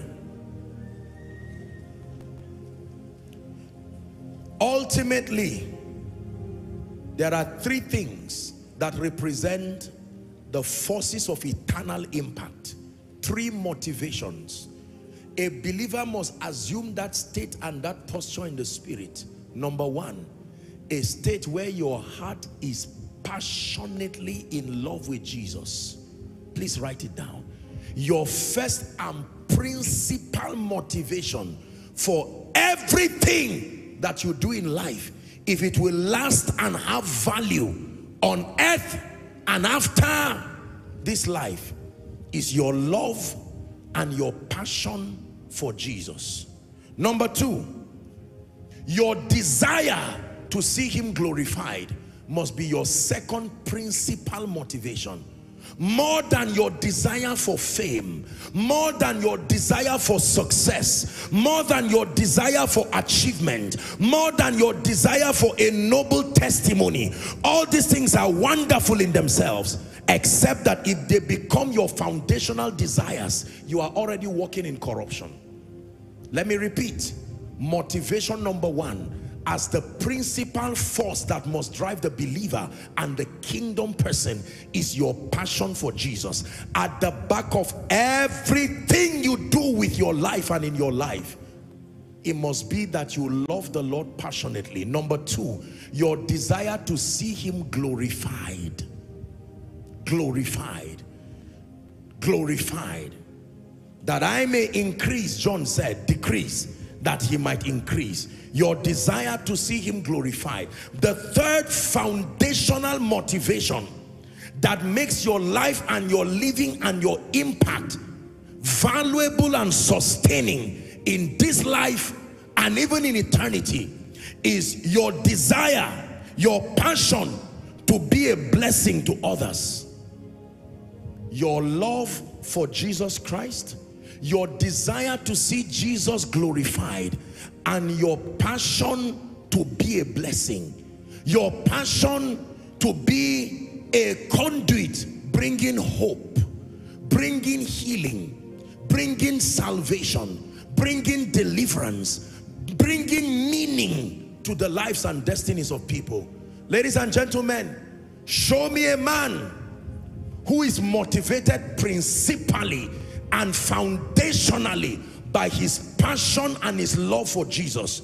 Number two, show me a man, a preacher, a businessman, a leader, a captain in industry, a politician who is motivated by his desire to see Jesus glorified. Show me a man who has the passion and the desire to be a blessing, fulfilling Genesis chapter 12 from verse 2 and 3. In thee shall all the families of the earth be blessed. I have taught you that impact is one destiny at a time. When your life becomes the reason why someone is saved, when your life becomes a channel of hope, channel of healing, it may be to one person at a time, it may be to the poor that you cannot see. Let me tell you, You are building up for yourself memorials in the heavens, that you will be relevant both in this life and even after this life. So, my conclusion, let me give a New Testament perspective to what Jesus Christ was telling the rich young ruler. Young ruler, you started well by walking with the Word of God, walking with mentorship and even the Spirit of God. And in so doing, you found strength, you found speed, you found wisdom, you found understanding, you found skill. And with these things you have traded. And now you have come to a position of wealth. You have gained time. Your destiny is opened up. You are fulfilled. You are living a life of exploits. But redirect your motivation. Get back to a place where all your activities continue. But whilst you continue all those activities, get back to a place where you vet these tripartite motivations. Do I still love Jesus? Am I still passionate about Jesus? Am I still desirous to see him glorified? And do I really have a desire to bless people? Man of God, don't pray for members. Pray that God will give you genuine love for people. Because you can have members as a statistic to add to your ego. I keep falling in love with you. I keep falling in love with you. I keep falling in love with you again and again. I keep falling in love with you. I keep falling in love with you.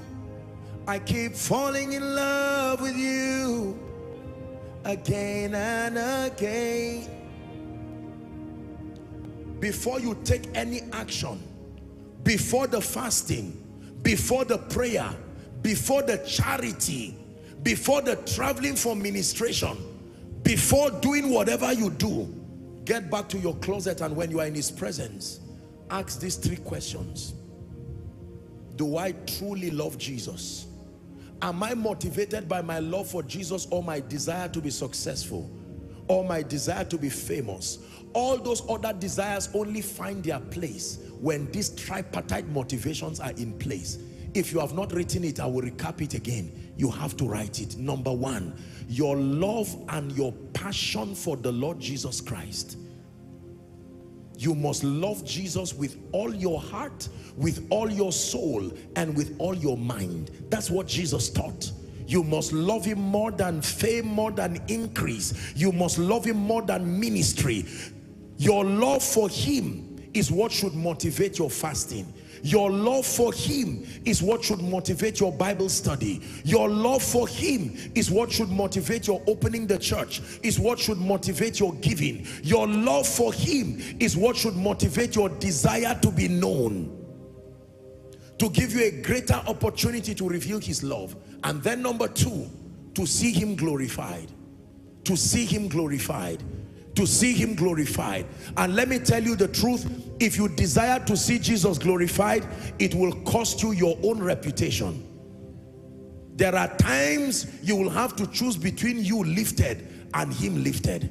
I pray that when life offers you those options, in a hurry and without thinking twice, you will say like John the Baptist, that I may increase so that he will, that I may decrease so that he will increase. Jesus glorified. You get the glory, you get the praise, you take the honor.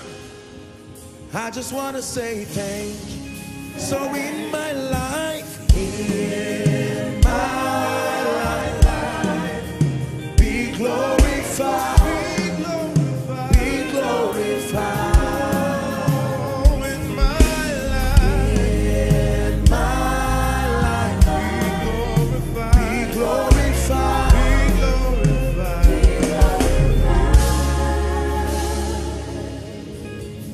Number 1, your love for Jesus. Number 2, your desire to see him glorified. Number 3, your desire to be a blessing to others. Can I tell you, one of the noblest way to live is to make your life count as far as adding value to lives are concerned. People don't care what you know until they know how much you care. People don't care whether you pray or fast or speak Greek or Hebrew. They don't care whether you are Apostle Joshua Selman. They don't care whether it is koinonia. Once it is an oasis spilling out the river of love, passion, hope, that someone can come to you when they are discouraged and say, I knew that if I meet you, my life will change. I knew that if I meet you, my business will change. That your life will become, it's like an oasis in the desert. People can run to you and come and say, listen, let us come to the house of God. It is my prayer for koinonia that it will not just be that this is a place of revelation or this is a place of power, miracles, healing. Thank God for all of these things. The noblest testimony that I desire, not only for my life, but for this great ministry that God has so highly honored, is that we love Jesus Christ passionately and truly, that our desire is to see him revealed and glorified from this nation to the ends of the earth. And then finally, to see that within the time that God has given us, the privilege of life, we are able to impact people. I am very global in my thinking, but God is giving me a new orientation. I am very personal right now in my impact. As much as I think globally, I talk to the family. My joy is one life at a time. Trying to change 5,000 people at once is going to waste your time. Converge your energy and change one person, and you have affected 5,000 people in one person. There are many people who want to change the world and they've not changed their own families. Have you seen that? Historically, there are people like that. Preachers, their own families can be dying of hunger, dying of whatever it is, and they are changing the whole world. You change the world by changing a life. And let me tell you this, especially for our generation that is obsessed with increase, we want to show that many people are being impacted. I submit to you, as one who has been privileged to experience different levels of increase and honor, I can tell you with every sense of humility, at the end of your life, it's not a crowd that will clap for you. It's the life that has been changed that will remember you. A crowd is a big risk. They will clap for you and say, crucify him the next moment.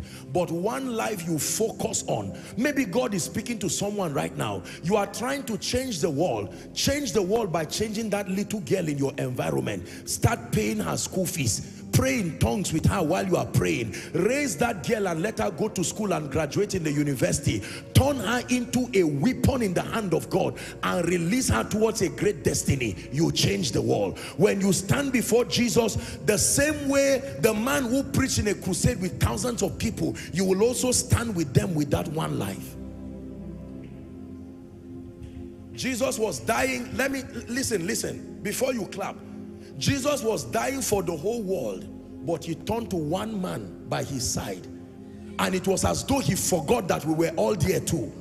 Would you be distracted by one man when you are focused on the impact of the whole world? But he still turned to that one man and he said, this day you will be with me in paradise.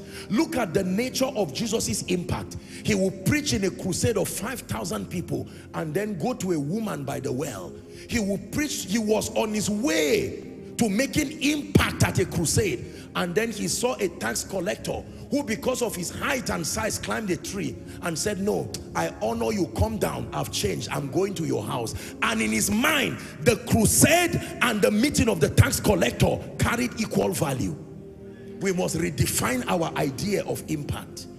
I'm saying this finally so that we will manage our concept of impact. Because if they tell you who are the men of God or who are the businessmen that are making impact and changing the world, chances are you will say they are the Joshua Selmans. They are traveling from nation to nation. I'm giving you a new orientation, dear generation. No, impact is one life at a time. The person who was changing Reinhard Bonnke did not know he was influencing Africa. The person who was changing Billy Graham did not know he was rewriting history. Listen to me. History has been written and is being read, but history is still being made. The same energy I would give a stadium of people preaching is the same energy I would give a young lady, a young gentleman, if I have the opportunity to talk. I will not say the spotlights are not there, the ushers are not there, there is no honorarium. Jesus communicated the same passion with the woman at the well when Nicodemus came to him by night.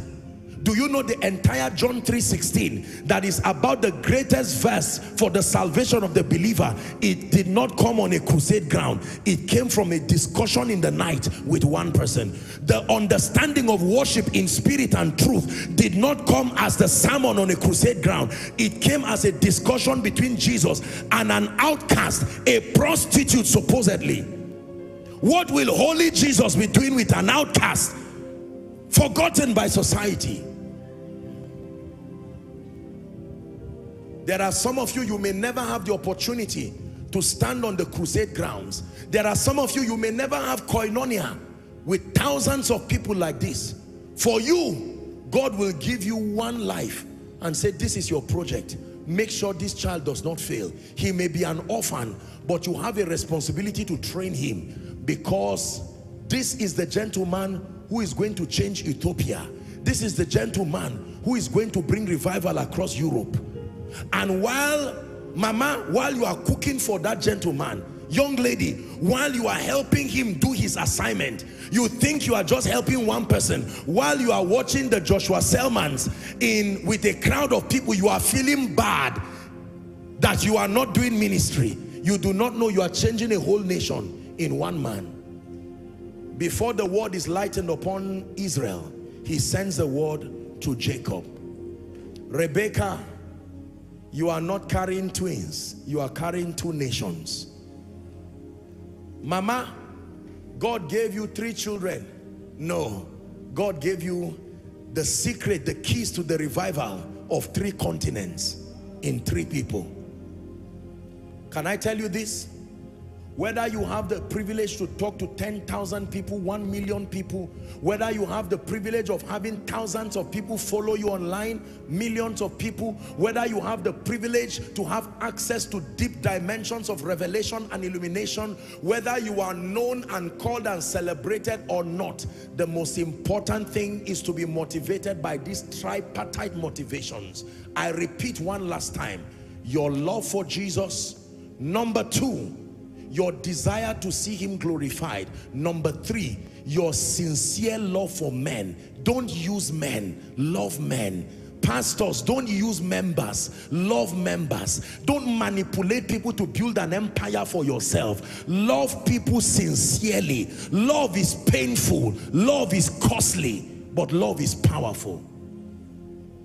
Before we rise to pray, while you are seated, I just feel stirred in my heart. I want to make an altar call right now while you are seated. You are here and you are saying, Apostle, there is no delay. I need to run to Jesus right now. God is speaking to you. I want you to leave your seat quickly and come and stand here right now. There is no need wasting time. There is no need lying to yourself. God is speaking to you that you need to rededicate your life or make a fresh commitment. Whether you are inside or outside, you are saying, Apostle, sincerely, I cannot say I've been motivated by these 3 tripartite motivations. I have been playing church. I have been playing all kinds of things. I need to make my ways right. I'm going to count 1 to 5. When I count 5, I'm going to begin to pray. I want you to leave your seat and come and stand here right now. This is a family of faith and a family of love. Come. 1. Those who are coming, please let them come. If they are coming from other places, I want you to run. 2. Motivated by your love for Jesus. Motivated by your desire to see him glorified. More than a church being built, more than a bank being built, more than a company, a conglomerate being built. Please come.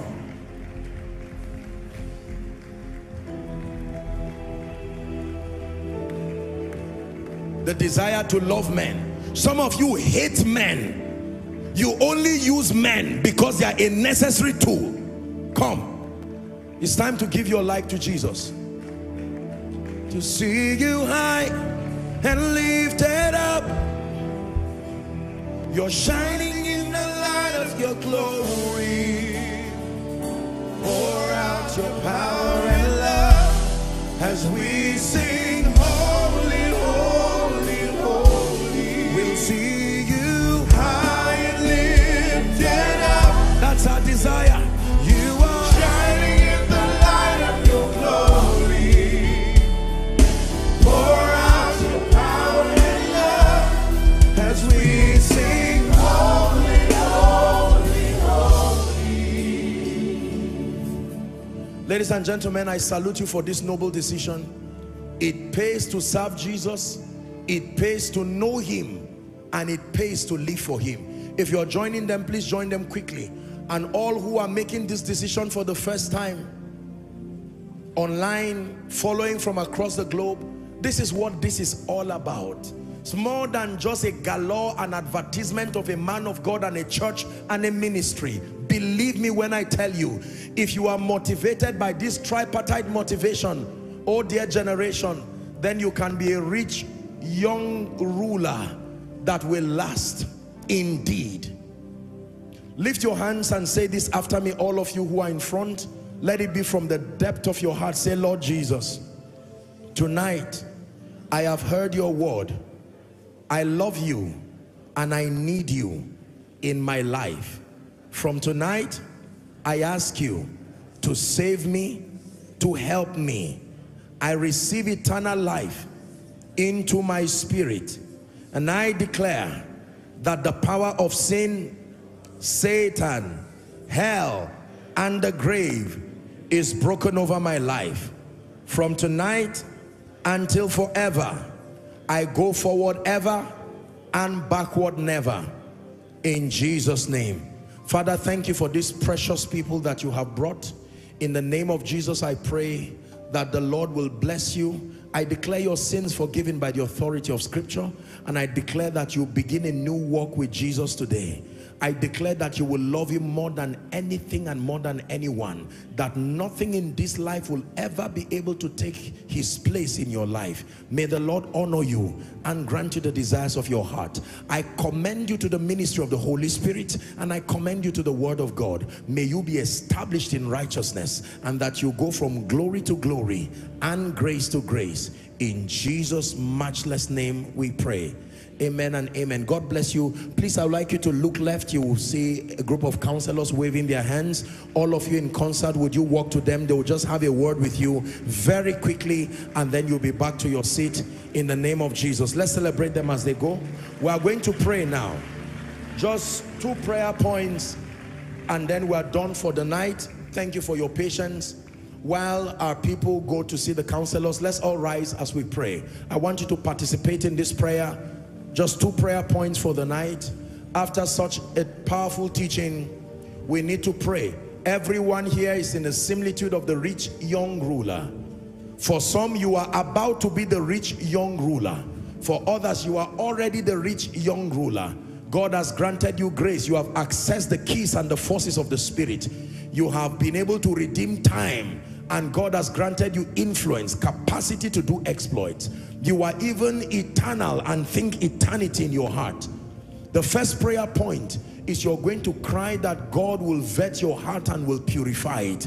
That every attachment to material things, to money, to reputation, to titles, every mundane pursuit, every earthly thing that has stolen your heart and your passion, I like you to pray that it will be far from you. Open your mouth and pray. I hope someone is praying. Search my heart, oh God. Search my heart and try my thoughts, and see if there is any evil way. Then lead me to the way everlasting. In the name of Jesus, Separate my heart from material wealth. Separate my heart from fame. Separate my heart from the desire for increase as against my love for God. These things are wonderful, but I pray that a circumcision happens in my heart. Is someone praying right now? Let there be a divine supernatural circumcision in the name of Jesus. Purify my motive, circumcise my heart. All the cares of this life that keep motivating me to do spiritual activities but not motivated by my love for Jesus, let it be pruned, oh God. Edit my passion. Let Jesus be restored to my life as the epicenter, the motivation for ministry, the motivation for impact, the motivation for prayer, the motivation for fasting. More than the desire to be famous, more than the desire to be wealthy, more than the desire to make or preserve a name, more than the desire to have reputation. Someone is praying.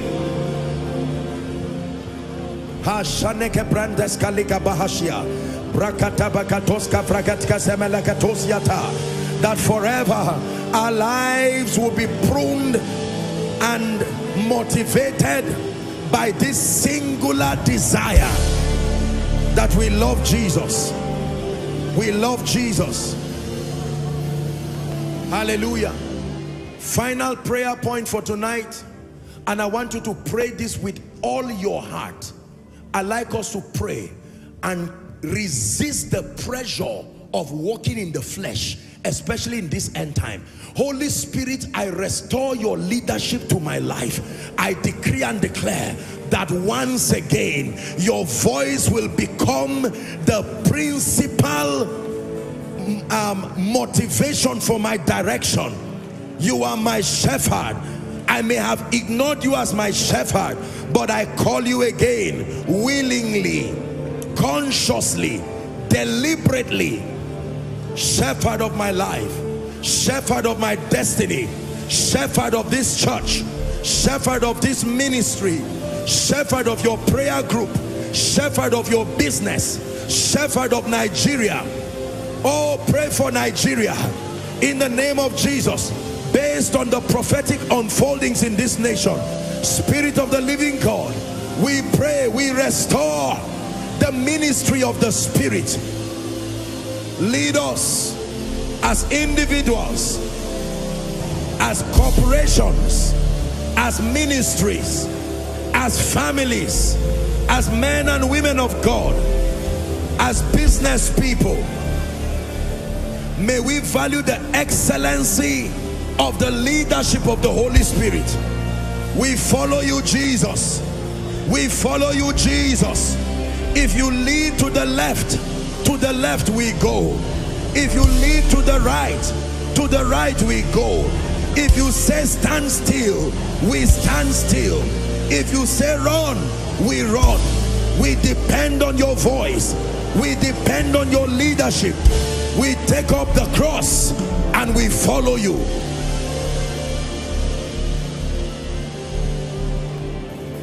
In the name of Jesus. Father, I pray for the body of Christ. Lord, I pray particularly for our precious generation. We thank you for stretching your hand so mighty upon us. Thank you for the apostolic across Nigeria, Africa, and the world. Thank you for the prophetic. Thank you for the evangelistic. Thank you for entrepreneurs. Lord, you have raised this generation. You have granted us access to high level, never seen before dimensions of spiritual illumination. You have given us the eyes to be able to see the mistakes of the generations past, to see the scars even of the fathers. And Lord, you have granted us the stamina, the discipline, and the grace to make adjustments. And now you have brought out of us a dexterous generation in the similitude of the rich young ruler, man of speed, man of might, man of wisdom, men of understanding, men of skill, men who are even eternity driven. But Lord, I pray, like you have revealed to us tonight, this one thing that we still lack, this one thing that we still lack, that desire to love you sincerely, the desire to live our lives and be motivated by the desire to see you glorified, and the desire to love humanity and to extend our life to impact someone, one life and one destiny at a time. We pray that this one thing we lack, by the help of the Spirit, may our generation not miss it. Lord, we thank you for the fathers who have mentored us and continue to mentor us. We thank you for the saints and the patriarchs, dead and alive, men who have opened up their scars and their wounds. We have seen their mistakes, we have seen their shortcomings. You have granted us the grace to climb upon their sacrifices to where we are today. We stand before you, Jesus, like the rich young ruler, and we confess that there is this one thing that we lack: our heart condition, alongside our desire to submit to the leadership of the Holy Spirit. We repent, oh God, as a generation. We repent as a people. We repent as men of God. We repent as business people. We repent as kingdom leaders. We repent and we cry and ask you, by your mercies, by the covenant of eternal mercy that you had with David, in the name of Jesus we pray, show our generation mercy. May we not miss it in the name of Jesus. And Lord, I pray for every man of God, every woman of God, every captain of industry, politician, a person of influence. I pray in the name that is above all names, grant us the grace to be able to fulfill that which you mandated the rich young ruler to do. What he could not do, may our generation do. We declare afresh our love for you, Jesus. We declare before the nations, from Nigeria to the ends of the earth, across Africa, Europe, the United States, and all the other continents, we declare that we are a people who are motivated by our love for you. We declare that we are a people who truly desire, the entire scope of our lives and our pursuit is to see Jesus glorified. And then, oh God, we declare that we love the brethren. We declare that we love the body of Christ. We declare that we love this nation. We declare that we love Africa. We declare that we love the world. And Lord, we obtain grace from you to spend our lives impacting lives, becoming voices of hope, voices of healing, voices of deliverance, voices of prophecy, voices of salvation, in the name of Jesus. Thank you for tonight, for in the mighty name of Jesus Christ we pray. And I declare over you, you are blessed by the power that raised Christ from the dead. Every key of the kingdom that you need to access to rise to the position of rest round about, I declare your eyes find access to that light. Hear me. For anyone here who is still suffering spiritual bankruptcy, financial bankruptcy, you have not yet learned the ways of the Spirit, you have not yet mastered the laws of life that elevate men to positions of value and relevance, I pray for you by the power that raised Christ from the dead, that the same grace that raised that young man to become a rich young ruler, may that same grace open you up to the keys of the kingdom. And for those that God has helped to attain unto a position of stature and grace, commanding fearful results already across the nation, I pray for you that in the name of Jesus Christ, you will seek Jesus like the rich young ruler sought him. And that when you find him, the final prayer, I pray for those who have found him and value his presence so much that you will not waste your time and the value of his presence, but that you will allow his presence to change your heart. You will allow his presence to cultivate within you the desire to submit to the ministry of the Holy Spirit. I bless you. And I declare that this week for you is a week of blessings. It's a week of recovery. It's a week of increase. It's a week of enlargement. In the name of Jesus. Because your heart is stayed upon the Lord, may He open to you the treasures of greatness.